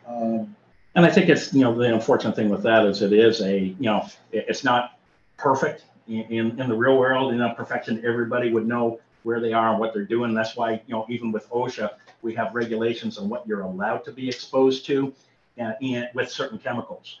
And again, it's not a perfect world because, you may go to work and be under that allowable threshold for 8 hours. I may go way over it without realizing it. Again, how do you balance that? That's the hard part. And it is. It's not a perfect system. But again, based on where we were, 50 years ago, we've come a long way to, what we didn't know. Absolutely. And again, it can get better. It definitely can get better. Portable equipment. Obviously, they do have their benefits and they do have their pluses and minuses. So one nice thing is, portable. You can take it with you wherever you go, and it's easy to deploy. Some of the things that come with it, though, is the fact of the cost. If you only have one, so that becomes a problem. You only have one, so it's only going to that one location that the person's taking it. I believe they start around $3,500. I got a whole bunch of emails from Airqual, yes, sir, and from a distributor of Airqual, and the unit starts at 3,000. But then, as a matter of fact, I had some here. The particulate monitor is $1,100 to $1,200, but then there are separate sensors for SO2, $400, carbon monoxide, $400, right, carbon dioxide, $600, and so then there are operational costs, right, and a maintenance, calibration requirement. Correct. But that's only about $200. And right. If you're talking about a $500,000 expense, 2003, I'm not sure whether you run the numbers, but I can send you at least some stuff that you perhaps didn't see. Right. No, definitely. The one thing with it is that obviously very familiar with the handhelds and that coming from the fire rescue industry, where every single one of the 4 gas units, you're talking $3,500 a pop, plus the fact that, again, they got to be calibrated before and after each use to even qualify them as acceptable for the readings. The person has to be trained to be able to calibrate and use it. But then that's where it comes in is, training the staff is not a big deal, but the staff themselves. That would mean another body. So salary plus a vehicle, we're talking $150,000 before we even touch the unit. Is one of the downfalls with it, and that because again, I have 3 staff, and then they're already, we're over max with what we do on a daily basis, just keeping up with complaints, inspections, emergency response in the county. If we added this to it, again, my first ask would be probably about $175,000 just to start with one unit. So the Paynes Prairie sensor is the state EPD sensor? The Department of Environmental Protection. So you right now, you have no money input, or there's no expense for any air quality program? No, So- sir. Okay. No, sir. And of course, fiscal year 24 is almost finalized because they got to approve it and it's got to be blessed before October 1st under Florida statute. You can't have an unbalanced budget. So again, to even ask for this would have to go into fiscal year 25 as a start. And because of that kind of ask, it would have to come out of general fund. And so it's taking, if I ask for $175,000, I'm taking away from some other department, potholes and all the rest of that. And then, it's not a bad idea if we could get the funding for it for sure. But again, the big thing is that we don't have any outstanding complaints that have not been solved or resolved in the last 20 years since the air program went away. We work hand in hand with the state as well as with the federal EPA on all of these complaints. They all get investigated and resolved. And so that is a plus on our side, except for, again, if there was something specific. Yeah, but the average citizen can't see a particle. It's 2.5 particles. No, so, they can't. what are they going to complain about? I felt something. No, but we do get calls about breathing difficulties, or if they think that there's a smell of an odor. We do handle a lot of those each year when they do come in. And again, just like when somebody's burning something and they pick up on either the smoke's come and bothered me or the smell. And so we do trigger on all of those too, because for everyone's, this is one of the main points, that I wanted everyone to hear in this meeting from Chris today. Right. Because, over the next month, in a couple of months, we're going to be looking at this, in greater depth, to try and see, is this something we really need to be doing? Is something that's practical? What's the financial logic behind it? What's the protective logic for, And I want to give you the information so as a committee, you guys can actually discuss it. And again, if a recommendation comes out that hits to the commission saying something, then that is what it is. I'm just giving you the picture of what we do today. And again, if you do recommend, this is the ask that comes with it. It's not small. It's going to be a big ask when you send it. Is there any sense or data on whether air quality since 2003, since whenever, Alachua County is declining, staying similar, getting improving, or you have no There's data? been no alerts, no notices, no emails, no phone calls from the state or the federal government for What EPA. about this collection? I mean, I guess it's one collection point. Is there anything about the data it collects that would give a general statement about the air quality for that location? Right. It would be a triggersome thing, such as, again, like you see in New York, where all of a sudden you were getting the alert saying the air quality is considered bad due to the smoke and it's causing a potential health threat. Right. People stay inside. Specific events, but I mean over time. Again, years. In that time, we have again had nothing that has been drawn to our attention that I'm aware. What Jan's asking is, what is the trend? Is it getting better? Is it getting worse? That's what you're asking. Actually, as you saw there, it's basically keeping along the same lines that we are below standard. That is out there, and again, the opportunity is that we do get a lot of breezy days and everything else, so we don't have like Los Angeles where we're in a basin and everything is collecting and holding, and you're at the mercy of. Hopefully the weather comes along and blows it out. Can you give us a date then? I thought that data was from like 2003 or something. The stuff I showed you there was the last of what we had personally for the county, and that everything else is state-based. So I can definitely reach out and ask them and give you some data on that. Yes, sir. The industries that create air pollution, aren't they required to have an air quality indicator at the industry? They do. Everyone that is a permitted facility has recordings and all the rest of that. If there's a violation in that, they immediately have to report it to the state and the feds. And that, again, I have no notices that have come from any of the industries myself for any violations of anything from any of our major manufacturing facilities. And again, they self-report monthly to the state and federal agencies. And because again, one of the concerns they got is if you violate it, then you're putting your permit in jeopardy because you are in violation of your actual authorization to.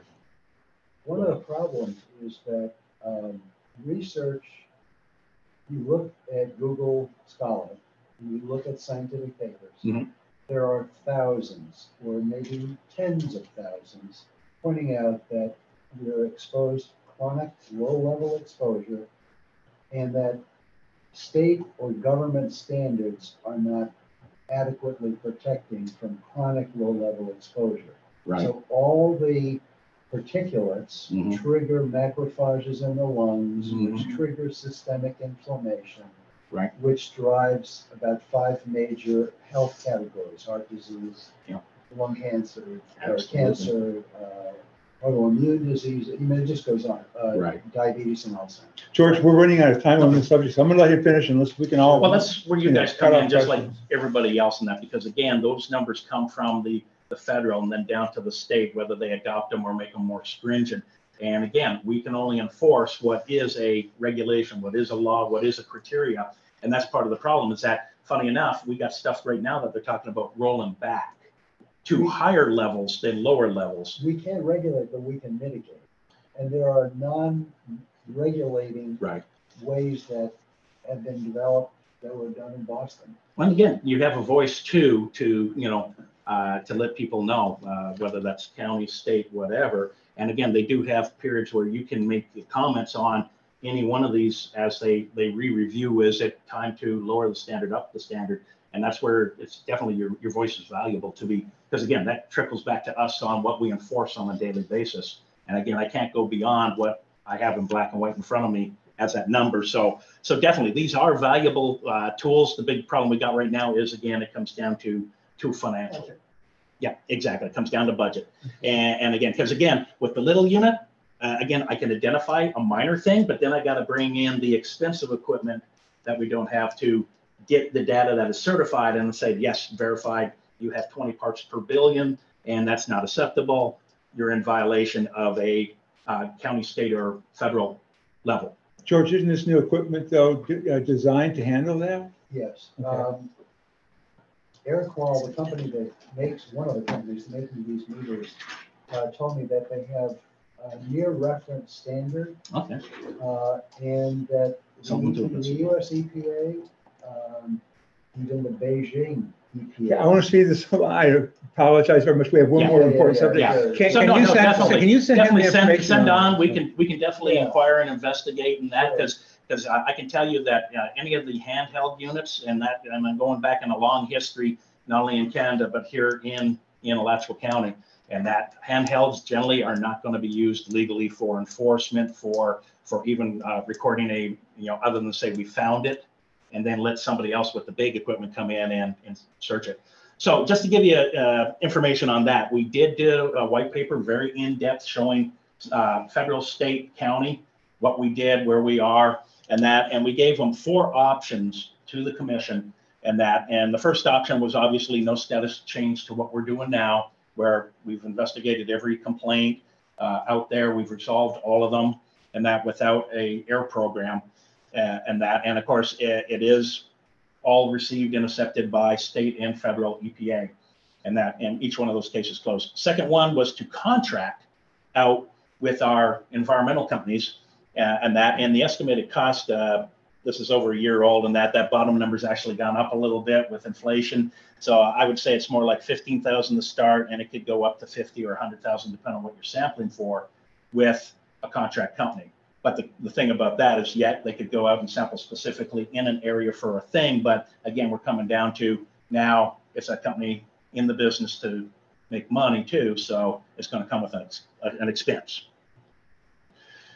3, again, hire some dedicated air quality monitoring staff with equipment. Estimated cost $400,000 initial, and then $125,000 a year to support salary, benefits, and the equipment that one individual would use. Or reestablish the full air program, which would probably be closer to almost $1 million for the initial kick, and then about $325,000 a year. Vehicles, people, equipment, and again, all of that would have to come out of the general fund to support that program.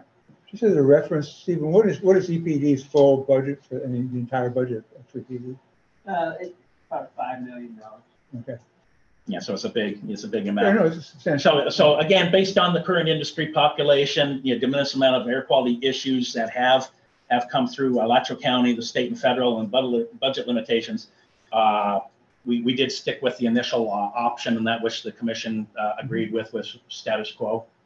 I think we want to push that. What I'd like to do is when George sends you the information on that, Yes, sir. if you look at that, and clear your mind before you do, Oh, no, and look at it on the grounds that this may be something that would change that and lower the it's a higher cost for the equipment, but it might lower the cost of what we really need, in terms of ease of use or things that it provides to us. I'm always looking for another tool for the toolbox that makes our job easier and again gives us something that's a benefit to the citizens. Right. And again, that's the same thing with, I noticed a little bit of discussion about the microplastics, and they are definitely going to become a huge upcoming issue. The big problem that we got with it is because it hasn't been really vetted out by the EPA more than anybody, because they're going to set the federal standards of values and everything. I think we're going to see a lot of research and papers coming out of this, and it's in the early trends. And for an example, I gave you the forever chemicals, the PFAS, PFOS, PFOA that comes from firefighting foam. But funny enough, it's not just foam. It's in everything that we touch that's got a non-stick. Your dental floss, your Tefal non-stick frying pans. If we took a blood sample right now, you would actually have PFAS verified in your blood. Problem we got with it is we've been using it more than 50 years. I can tell you in the early years when I started as a firefighter, not that I'm super old, but I'm old enough to have played with just a pair of hip waders and a trench coat, just like Backdraft. Yep.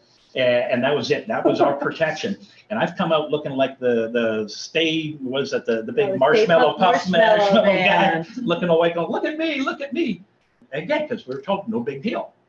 And again, it's a huge issue. And there's already, EPA's got a lot of tracking on this with the military bases, all the fire training academies, the airports where every week they're training. So the big problem that we got is for the last 14 years, they've been talking about it really heavy, and we still don't have an actual groundwater threshold. They keep lowering it. I think we're down to 4 parts per trillion right now is the recommendation. Laboratories can't assess down to 4 parts per trillion currently. So you can see the problem with how they're trying to set the standard. There aren't too many things that go down to by trillion. It's usually about and again, if you've seen some of the articles, there's one that just came out the other day that they've measured Gainesville's water, and again, PFAS is already noted in it too. So it's coming, but microplastics will probably move a lot faster because we know they're in food and everything else. So I can see that trend, but the big thing with these is, we need numbers so that we have a regulation, we have a number, because I enforce the numbers of ground, soil, and groundwater, surface water cleanups all the time with all of our spills that we have in the county, and holding them to the task of cleaning it up to those standards. So that's just a little bit, like I say, we'll get you the slides on that one so that, again, you come up with stuff that you want to send to either me or to Summer and that, and we'll definitely take it to heart and research it. That was a great presentation. That covered virtually everything we needed to know in a small degree. Okay. Well, I think we might need to push pause. Can we push pause for a minute? I'm going to take a couple of minutes. How long will this take? There's quite a few slides in this one too, but I can motor through on this one. Motor through. We're supposed to be closing at 5. Does anyone mind if we, we're a few minutes over? I'll make it fairly quick. I actually, so I'm wondering if we could just, as you mentioned earlier, we're going to do a deeper dive. So I'm wondering if we should do the vote item in case people. We can do that first, I guess. Yeah. One of the things in the presentation, I'm told that I went off script for that. And I wasn't aware I had to stay really tightly on a script, mind you. But it gets our wonderful EPD people in trouble for us doing that. But what happened is there was one section we kind of left off of the manual, or not manual, our work plan for the coming year, and that item is something that's always been on it for like the last 10 years, and that is. And that's actually part of the subject that he's going to discuss with, was on the cabinet toppers. And I want to keep monitoring that. I don't want to just, let that go aside. And so I added that back into the work plan, but I did it in like 10 before them, and we hadn't voted on that yet. So the other item that I brought forth was the air monitoring. And I feel that subject we really did, cover because everyone knew that we had that in process, because we scheduled this meeting with Chris coming to talk about it, the last couple of months. So we knew that was going to happen. Still, let's take, what we need to do is say, based upon those two items, and is there any others that you want to see put back So in? what I did was I went, and it was fine going off script. It was just that it was the writing on the work plan. So I went back to the meeting to see exactly what was written on the work plan. So those are the items in red line at the end. But so, they may not be what I wanted on there either. Right, so I need you to take a look at it. Absolutely. So the back page of the work plan, you should have a copy. Do you have a copy? I took a copy of everything. In red line. So there was something in there that we might just want to nix, but it was written in. So the writings were sitting as I'm waiting to, a couple minutes to go up and speak. I penciled in a couple of things and they changed, and when I had a chance to think about where they should go. So we had air quality in there. We just hadn't specified using the portable meters. So I had added that in red line. Cabot coppers, that was a good catch, honestly, David, because we're all very interested in hearing about that. So, and then there was something about Orange County BMAP, and there was some discussion, and then I couldn't quite read the handwriting, and I think I wrote it on there because it was probably Orange Creek BMAP, okay, which we always do and keep track of as well. I go to those and that was and have over time. And so the vote is to decide if it's not really a review, right? It's not really a review. It's just accounting, and it would be just an accounting of what I usually I just say we had a meeting this year and I went to the meeting because they're now down to very few meetings, but we're going to be due for another meeting real soon with them. So you could actually leave that off and we could put it on, but because only I tend to go to those. Okay, I'll leave it off because it's going to be an update more than an action item then. Yeah, and I don't remember discussing that with them, but I'm sure I did. I know, I had to go back and look too because your handwriting is not quite as bad as mine. So we'll leave that. You were able to read my hand? I want you to translate for me. I was going to say, I've got a million sheets of paper I can't read. Mine is so bad. Nobody can read mine. I should have been a doctor. Okay, so that, I'll go ahead and never mind that. But then, and it's an opportunity to take a quick look. So basically, we're specifying that we're going to look at the air quality program using portable monitors, right? So you wanted to be very clear that we're not talking about the whole $500,000 shebang, but that we're really talking about the portable monitors. And actually, I just wanted to kind of put them on notice that we were going to be looking into this more deeply, and we were going to come back to them with some kind of a proposal or other. Okay, I would be surprised if we don't, but it's possible that we may look at all the data and say, okay, we agree with you. There's nothing we should do. Just keep doing what we're doing. But I don't think that's going to be it because I really see some value in having one of these portable monitors and someone dedicated to going around and using it in various locations around the county. But yeah, that definitely needs to go back on. Okay, so that's in there. I got rid of the Orange Creek BMAP, and then is that language sound right? Then evaluate mitigation of groundwater contamination. Yes, that's exactly what it was about because we never got an update on that. On what happened. That the underground barrier that they made. We never got an update on what that was like. One of the last things we dealt. And that was COVID came by and it just wiped our brains completely. The stuff they injected was a beta tested product. Manufactured by the company that polluted, from what I understand. Was it Cabot or Coppers? Coppers, I believe. Well, they were both in operation out there. I'm not sure which one was the in situ material that was injected, but I can find out. And that we can add that. We can add that to the presentation. So can I get a motion to add these two lines back to with whatever modifications we just discussed back on and Summer is going to go ahead and just add those back on. It's not I'll move to add the 2 lines back. Is there a second? Sorry, I think a better motion might be to approve the work plan as amended or something along those lines. Okay, that's a better wording. Work plan as amended. That's a better. There you go.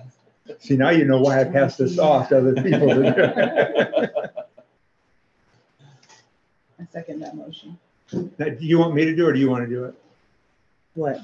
The modification. I think she's doing it right now. I would just accept those changes that are right there in red line. Okay, so yeah, that would be, that's why I say as. If you know I'm not going to accept. If you have one from your sign that has that change to it, Right, and I'm actually. And that's not a change that needs approval.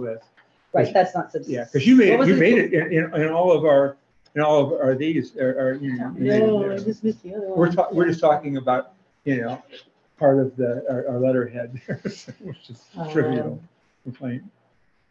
Okay. Okay, so we you're had a making motion the other two from now? Richard. Do we have a second on that? Yes, Okay, we have. Linda. Okay, so any further discussion on that? You know, okay.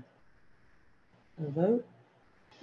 And I do apologize for everyone for sticking that stuff in there because you know, I guess I shouldn't have without. No, they're good catches. catches. It's not a big, thank you, Yeah. David. I mean, you were asked to go and give that presentation on behalf of everybody. And it's a good reminder that we do have this process, and it's actually a good opportunity to kind of say that, like, when we do bring something to the commission, it does require a vote by the committee. You are always welcome on your own. And we've had this in the past where individual members have written letters from themselves to the commission. And so we have had that come across, and you're always welcome to do that. We're not by any means limiting your, ability to communicate your personal opinion to the commission. But if it's something that's on behalf of the committee, it's very specific as far as. And I have more than 3 minutes. If any of you have ever spoken to the county commission, you know how limited we are. So I had time to get in a few things that we wouldn't otherwise normally get.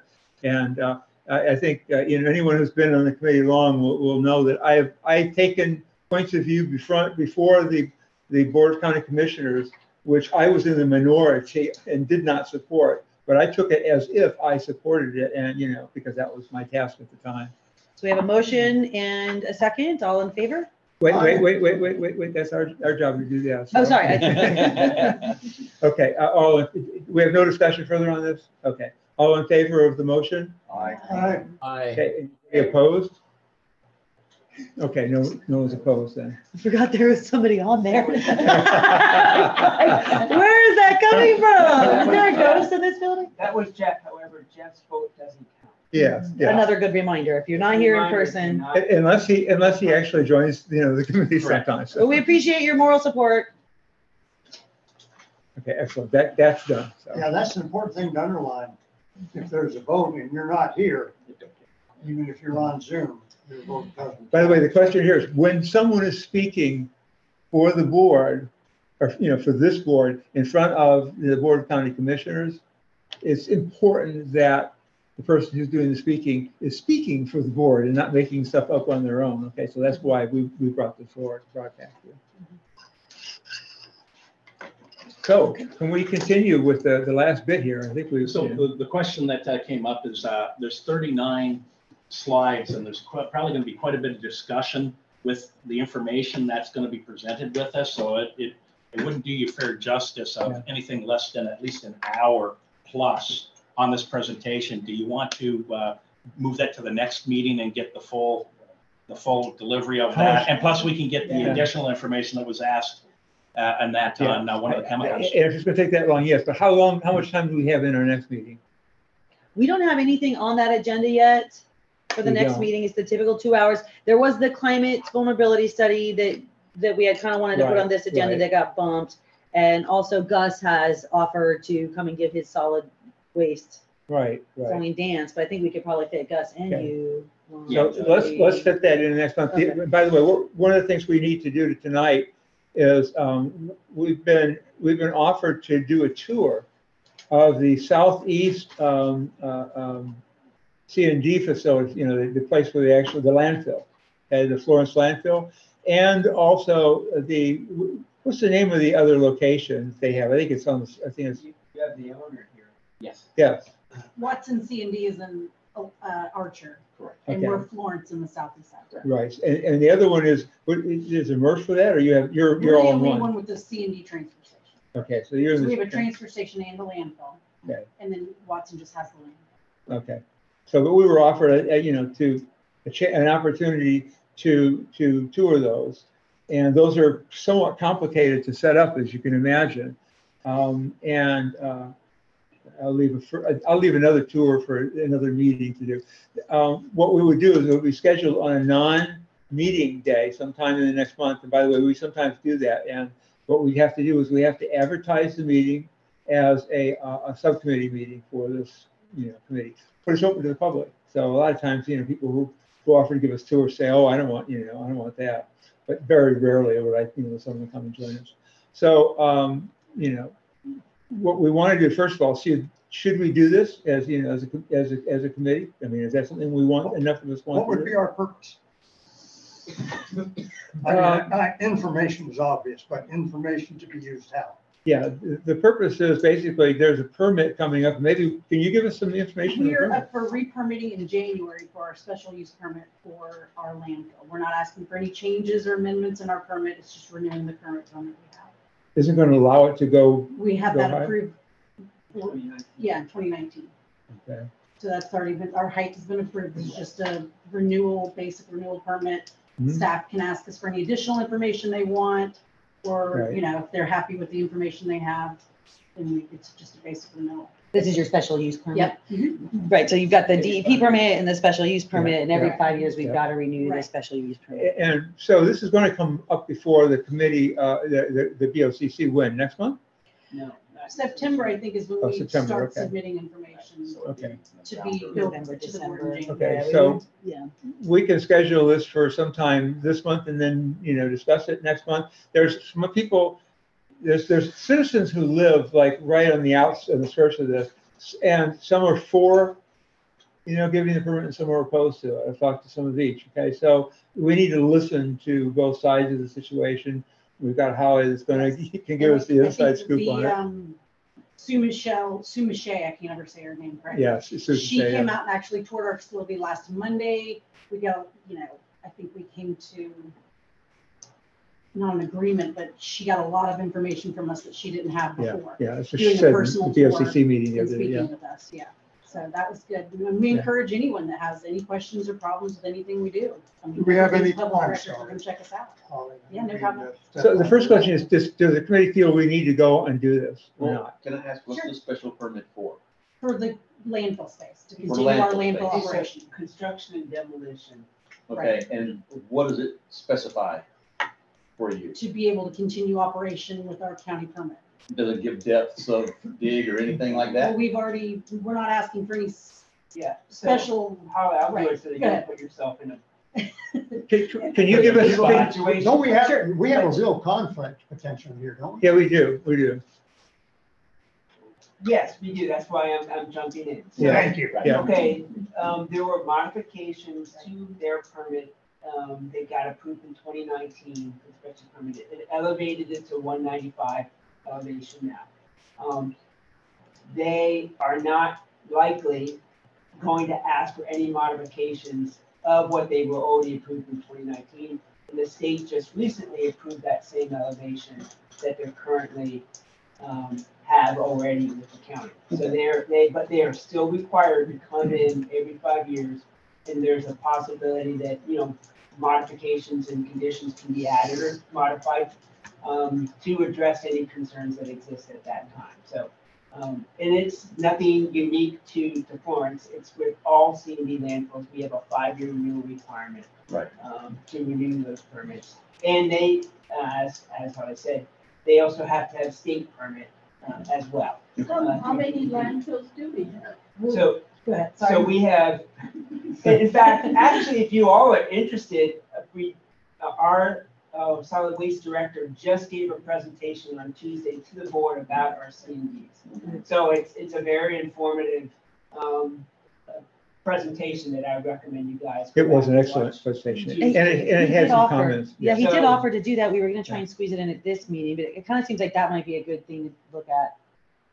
I'd recommend doing that. We have 2 C&Ds formerly. We have some other facilities that can take material and transfer them, sort them and transfer. They're not full C&D landfills like Watson and Florence. We do not have full landfills in our county. We take our trash outside of the county to the New River landfill. The county does not handle C&D. It is done privately through groups like Florence.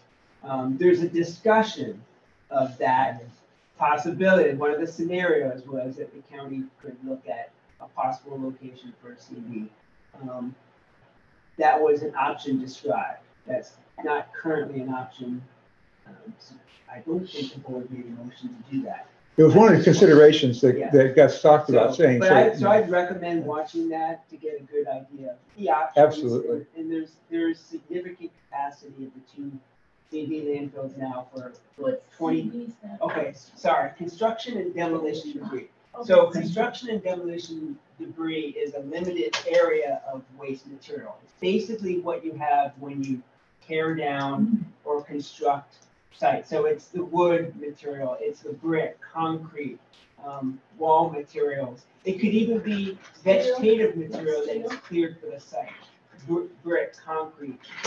So it doesn't include household waste, it doesn't include hazardous materials. So you should not be throwing a bag of garbage from your household waste into one of those bins that are for C&D, because that contaminates that C&D material. So what Florence does is they have a facility where they separate that material out and take the stuff that doesn't qualify for C&D. That stuff gets separated out, either reused for another purpose or taken to a landfill. The C&D material that they can't reuse then gets taken to their site. And so they have a permit for that site for a certain capacity. And currently, from what we understand, and Holly can correct this since I think it's just a factual statement, they have capacity over 20 years under their current permit. Well, and that's at the current rate of construction. That's a So good if the point. economy bombs, and nobody's building anything, it could last longer. Or if things boom twice as much as they're doing now, it would fill faster. Yeah. So it's all kind of relative. And the more you can recycle out of that too, gives the longer life. So this will also, by the way, give us all a chance to see the different options that were being put before the Board of County Commissioners yesterday. And there were other options for what the county might do in the future in terms of opening up, C&D. So really, the counties for several years now has been working very hard to see what they can do up in the eco, loop area. They want to be able to, we're obligated, have obligated ourselves, the county has, along with the city, to zero waste programs. And the idea is what can we do to not just get rid of these items by putting them in the ground? What can we do in terms of recycling these? So there's some consideration on that. We can't really know what the best solution is, make a recommendation on it if we haven't looked at Well, what and I they're think doing. also as a board, not just tour us, tour Watson, go to Florida Concrete, Yeah. go to the Oh, yeah, steel yards absolutely. around town. Absolutely. Get a big picture I think idea. that's very important, and Holly, this is in no way directed at you, Absolutely. and I apologize for bringing up an issue like this on your No. first. It's okay, I can take it. I grew up going to county commission meetings as Yeah, a welcome kid. to I can take EPAC. it. This sounds, it's probably fine, but it doesn't look fine, that a member of our committee and the committee in general go to visit a facility that's got a pending permit. I don't see a problem with visiting it. What I see a problem with is if we get anything other than if any one of us wants to ask, Holly a question regarding status, but she's not allowed to comment other than that, and they're not allowed to vote on that. She's going to have to file the exact form that he was showing us tonight, because it's definitely anything would be. And if she doesn't file that, then she can't, continue to I don't know, comment. we have to decide this tonight, but is this not a perfect thing to send to the attorney and get his opinion upon? And by the way, I'm a builder, Right. and I used them for a long, long time. They've Yeah. been very good, I think. I'm sorry. So what's your point again? I want to make sure I'm Talk to understanding. the attorney. send Oh, it in. yes, definitely. Holly, how much more difficult or easy would it be if we contacted you for individual tours? That's fine. Given there's 12 of us. Yeah. About how long does a tour take? I mean, it depends on how much information people want. Then When that's we even did Monday, dicier it was, because she's. We yeah. took 3 people around Monday, it was 4 hours. She Okay. can't do the So- tour And she for can't us. do it. She Somebody can't else do would the have tour to. without an Yeah. individual. Well, here's a Yeah. question too for the attorney. I didn't think EPAC had a position about pending permits for landfills to advise the board. In the past, like Watson just got approved. Did this board? If we think it affects the You know what I'm environment, saying? we have an obligation. I didn't know to, if that yeah. was even in our capacity to do that. It's like, I would think that our purpose in doing this would not be to weigh in on whether we think Right. this is a good thing or not, but just get educated about, Right. see what it Mhm. looks like, whether it was Florence or Watson, and, Right. it would be good, I think. Or a new This facility. is what we deal in, we should probably see it. I mean, if we have an opportunity to do it, let's say. And Gus Now, I offered would to say tour we us. could put it off till October, November, because going to a landfill in It's hot. August is. It's really hot. not high on my list, but I do it anyway. Gus offered a tour of Levita Brown too. Right, So correct. if that's easier to organize, that's just an option, that maybe we do one that's easier and then just like. I hate to be the naysayer around here, but we can't anticipate that some environmental issue around landfills of any sort isn't going to be an issue that comes. I before this foresee it committee. happening Oh, me without a too. doubt. And the fact that we have a history as a committee of visiting one, no disrespect. It seems to me it puts us in a vulnerable place that's going to complicate subsequent discussion of this issue I agree. if it comes up. I think When it could. maybe two of our members. But we have a process for dealing with that. Not able to. Jay, we have a process, a legal and correct process for dealing with it. And that is, by the way, I think the community knows how this committee operates and has seen it operating long enough to know that, we're not going to be doing something, that is, could be labeled corrupt, okay? I think you make an excellent point and it's a really good one. But we got the expert who said, hey, call me. Let's call him. He's the guy. Yeah, that's part of the question. The question still remains, because regardless of what is said by ED staff and Corbin is a member of EPD staff, no matter how I look at it, do we feel that there is enough reason for us is there enough for us to learn just by going and to looking at the landfill to make it worthwhile for us? Now, we can require as a term of that, visit that, that Holly can't actually be on that tour. Okay. And that she has to, file, the form of conflict and not participate in our meetings in any other way than answering specific questions that we ask and nothing more. And I know what you're getting at, Jay, but I don't think this committee has ever had a problem with anyone pointing to them and say, "Oh, look at them, EPAC. They're playing games with the with quote the enemy. Not that Record to keep intact. Yeah, well, I do too. And with all due respect, I have a very number of years of my time spent here, a lot of dedication to this committee that I'm not willing to make risk. a motion that we refer this to the attorney. Well, no, I can't refer the whole thing to it. That we refer the aspect of what was required of. I mean, that's my opinion. Okay, wait, I apologize. I'm out of order. It needs to be someone would need to second that first. Sorry, I just want to clarify. Revise the motion, Thank if I could, that we refer to the attorney for his opinion, general opinion. That's Okay. all. On the tour? On the tour. yeah. On the tour Okay. specifically, okay. Okay, the motion has been seconded. Any discussion of that? I would just like to say, has anybody in here been in construction besides me and Jan. Jan? Well, I'm kind of. I mean, you obviously, because you live it. But, so none of you have been to a site that does this kind of work before.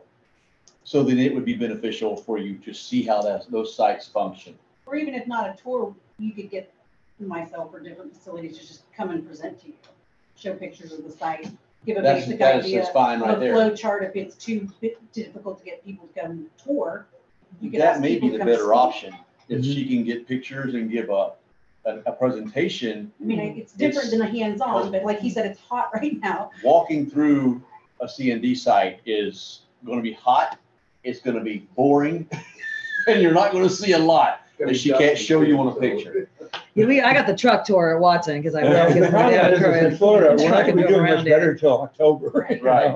And I don't think we really want to wait until then. And by the way, I'm the most heat sensitive or sensitive person in the world. Okay, partially because of my age and partially because I'm just it's all because of my age. Okay, but I mean, we can't afford to wait till October and still have formed a proper opinion on this, can we?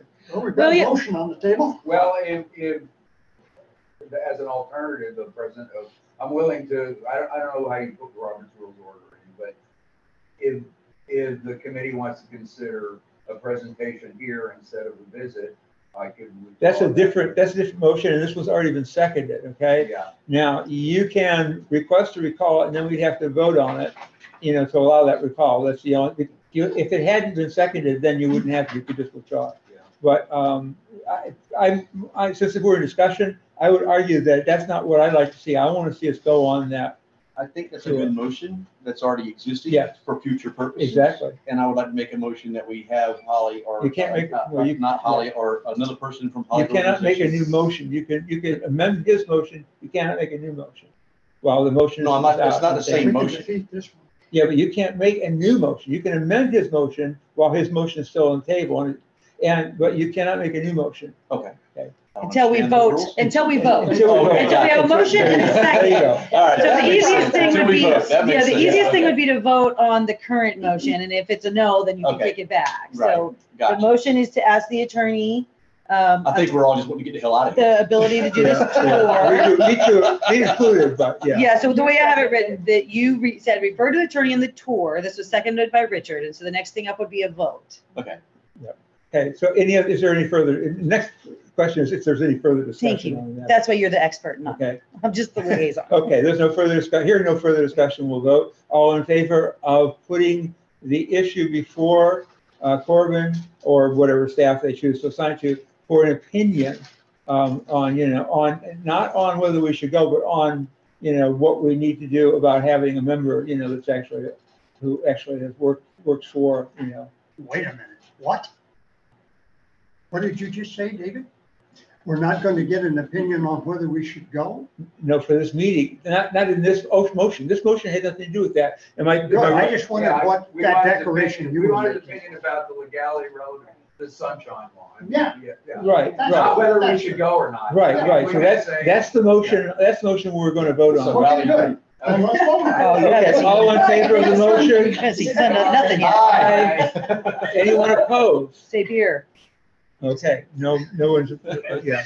So would you like that I asked, Gus offered, I told him we were plenty busy, but Gus did offer to give us the same presentation that he gave the commission Yeah. on July 10th. Would you all like me to try and schedule that for the next meeting? Well, I think it would be just as good if if everyone listened to the meeting, because then you hear Yeah, it all is. the comments that people made. Okay? I was there for what it's worth, okay, so, and I was gonna make that same recommendation that we all, go watch the meeting.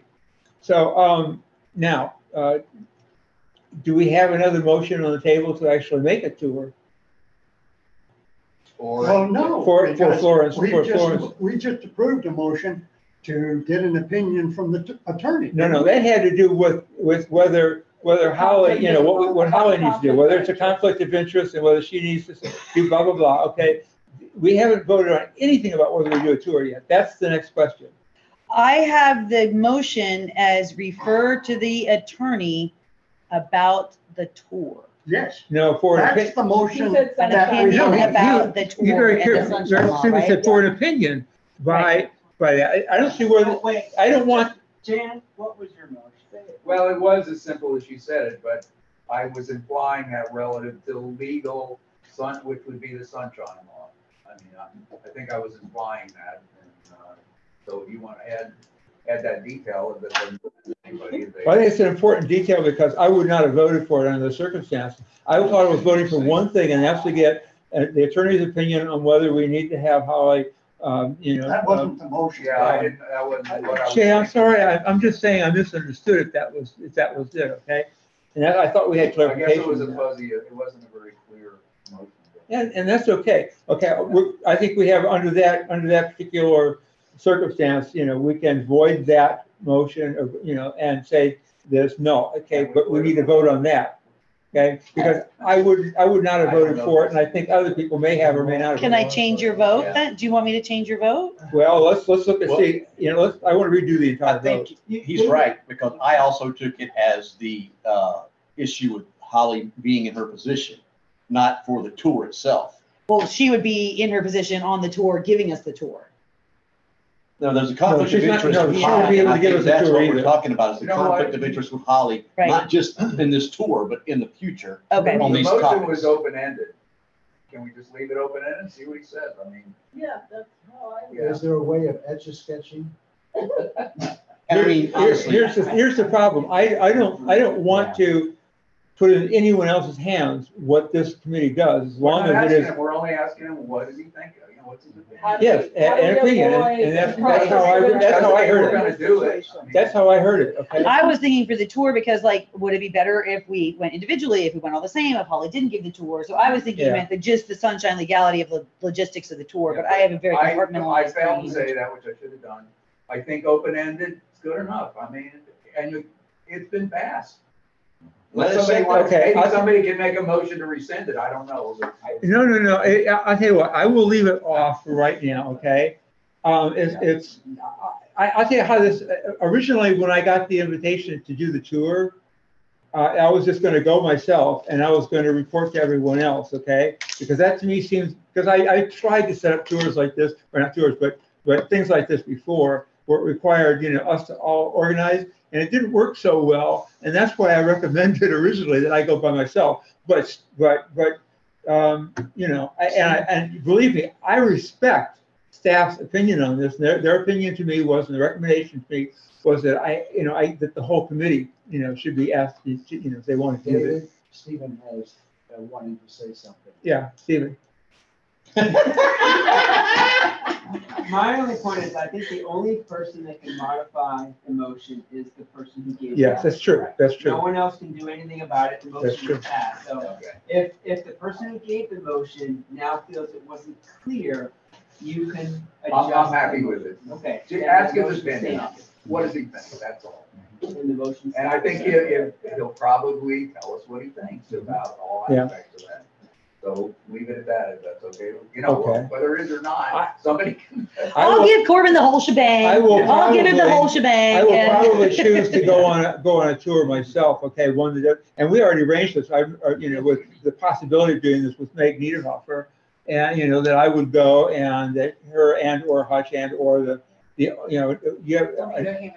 yeah, so other people other than her, because they knew at the time that she was a member of this committee. Who's Meg Niederhofer?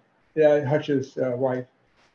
Who? Hutch, He's a- Robert he was- Hutchinson. Gotcha, okay. Yeah, former commissioner. He's also Um, the arborist for the city. Yeah, so I was going to go and I was going to present my findings, and then other people would be, obviously, could make their own arrangements to do tours. They understand that was, an option that we might come to, because they understood also, being who they are, how complex something like that can be to do. So, but I must say this wasn't my first choice to do it this way because of exactly what just happened. And I tried to head it off at the pass. Okay, I apologize, but You tried to want any, Is there any no, head it off. I tried to prevent this being an issue here and making it, everyone could make their own appointments to go on tours. Isn't this a dead horse? Yeah. Well, I just want to say too, I'm Let's move on. excited about being part of this committee, and I feel like I have a lot of knowledge about solid waste, not my site particularly, but obviously, but just of the state and growing up and seeing how landfills have evolved and how permitting is involved and water monitoring. And I mean, as a homeschooled child, my parents would read me the water monitoring reports for our landfill in Archer. So I grew up, I mean, this is like, that's how I learned statistics. Oh, I'm sorry. Doing things like this. So I'm looking forward to sharing a lot of the stuff that I know from the industry growing up, not just particularly about my place, but about, everywhere in the county. Let me ask just an informal question. We're not going to vote on this, okay, tonight. The issue is closed tonight as far as voting. But do people generally, would they prefer going on one as single individual going on a tour, or with people that maybe aren't on this committee on the tour? Would that be something that you would rather see us pursue that as opposed to a group tour? I personally would pursue the presentation avenue. I don't think a physical visit to the site is going to be of any greater use. What do you think of what you? I think a presentation would be, you'd probably get more information out of it, because Really? when you're on the site, it's, people are hot, they're antsy, they're, no one wants to stand around. Here it's more controlled. You can have pictures, Yeah. statistics, slides where it's a little more controlled. And I totally disagree with that point of view, I mean, because I we think could you have need to be on site. videos, or, if you could request certain pictures of things you like, or videos of things you like. But Sherry, take care. I'm sorry. that's just my opinion, Oh, that God, it'd be that's easier to do a presentation of the facility. And then from then, if people wanted a tour and they had more questions, then that would be an option. But Sure, maybe give a basic one first. yeah, okay. You remember when you're on site, you can't talk to them. But then the question would be, can Ollie give that presentation? We can talk amongst ourselves if we've made it public, we publicize it. No, he said we No? can't. He You have said the we can't. We have Oh, to yeah, talk you're right, you're right, afterwards. you're right. I was I mean, I can really, get it. that took the wind out of my sail when he I said can that. only tell you that that wasn't the case when we toured, you know. Guys violated. I was not expecting that. I had never heard that before. I was shocked to hear that. Yeah. see, know who you are. But I will double check that with him as well. I'm gonna double check. That was many years ago. Yeah. Can I make another point? That we also asked the attorney, what about Ollie giving a presentation? Not on her place, but on the specifics, what she, information she has. I think let's make that simple. And can we still ask Holly questions if it's a conflict of interest for her? I think, by the way, we can only talk to her about it if it is considered to be a conflict of interest. Otherwise, yeah. It's only a conflict of interest that applies directly to her business.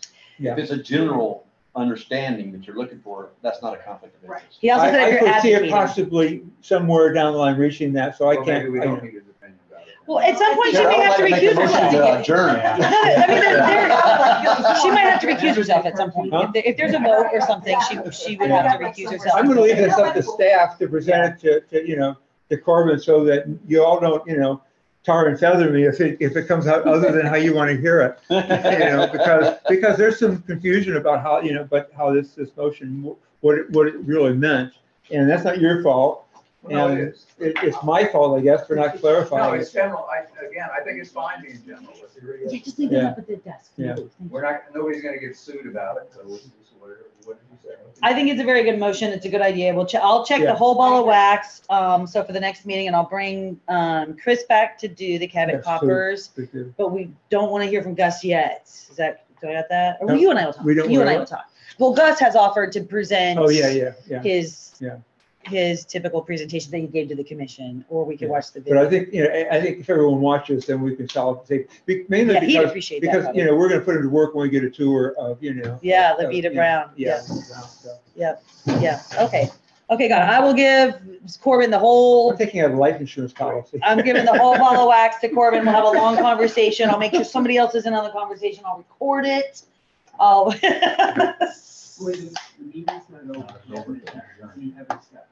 Yes, I realize that. Jeff has, what do we have, a question with Jeff? No, just the adjournment. Okay, meeting's adjourned. That's All right. Yeah, vote with your feet. Vote with your feet. Yes, yes, thank you. It's a rowdy bunch. I don't know if I can keep up with you guys. Oh, heck, if that's rowdy.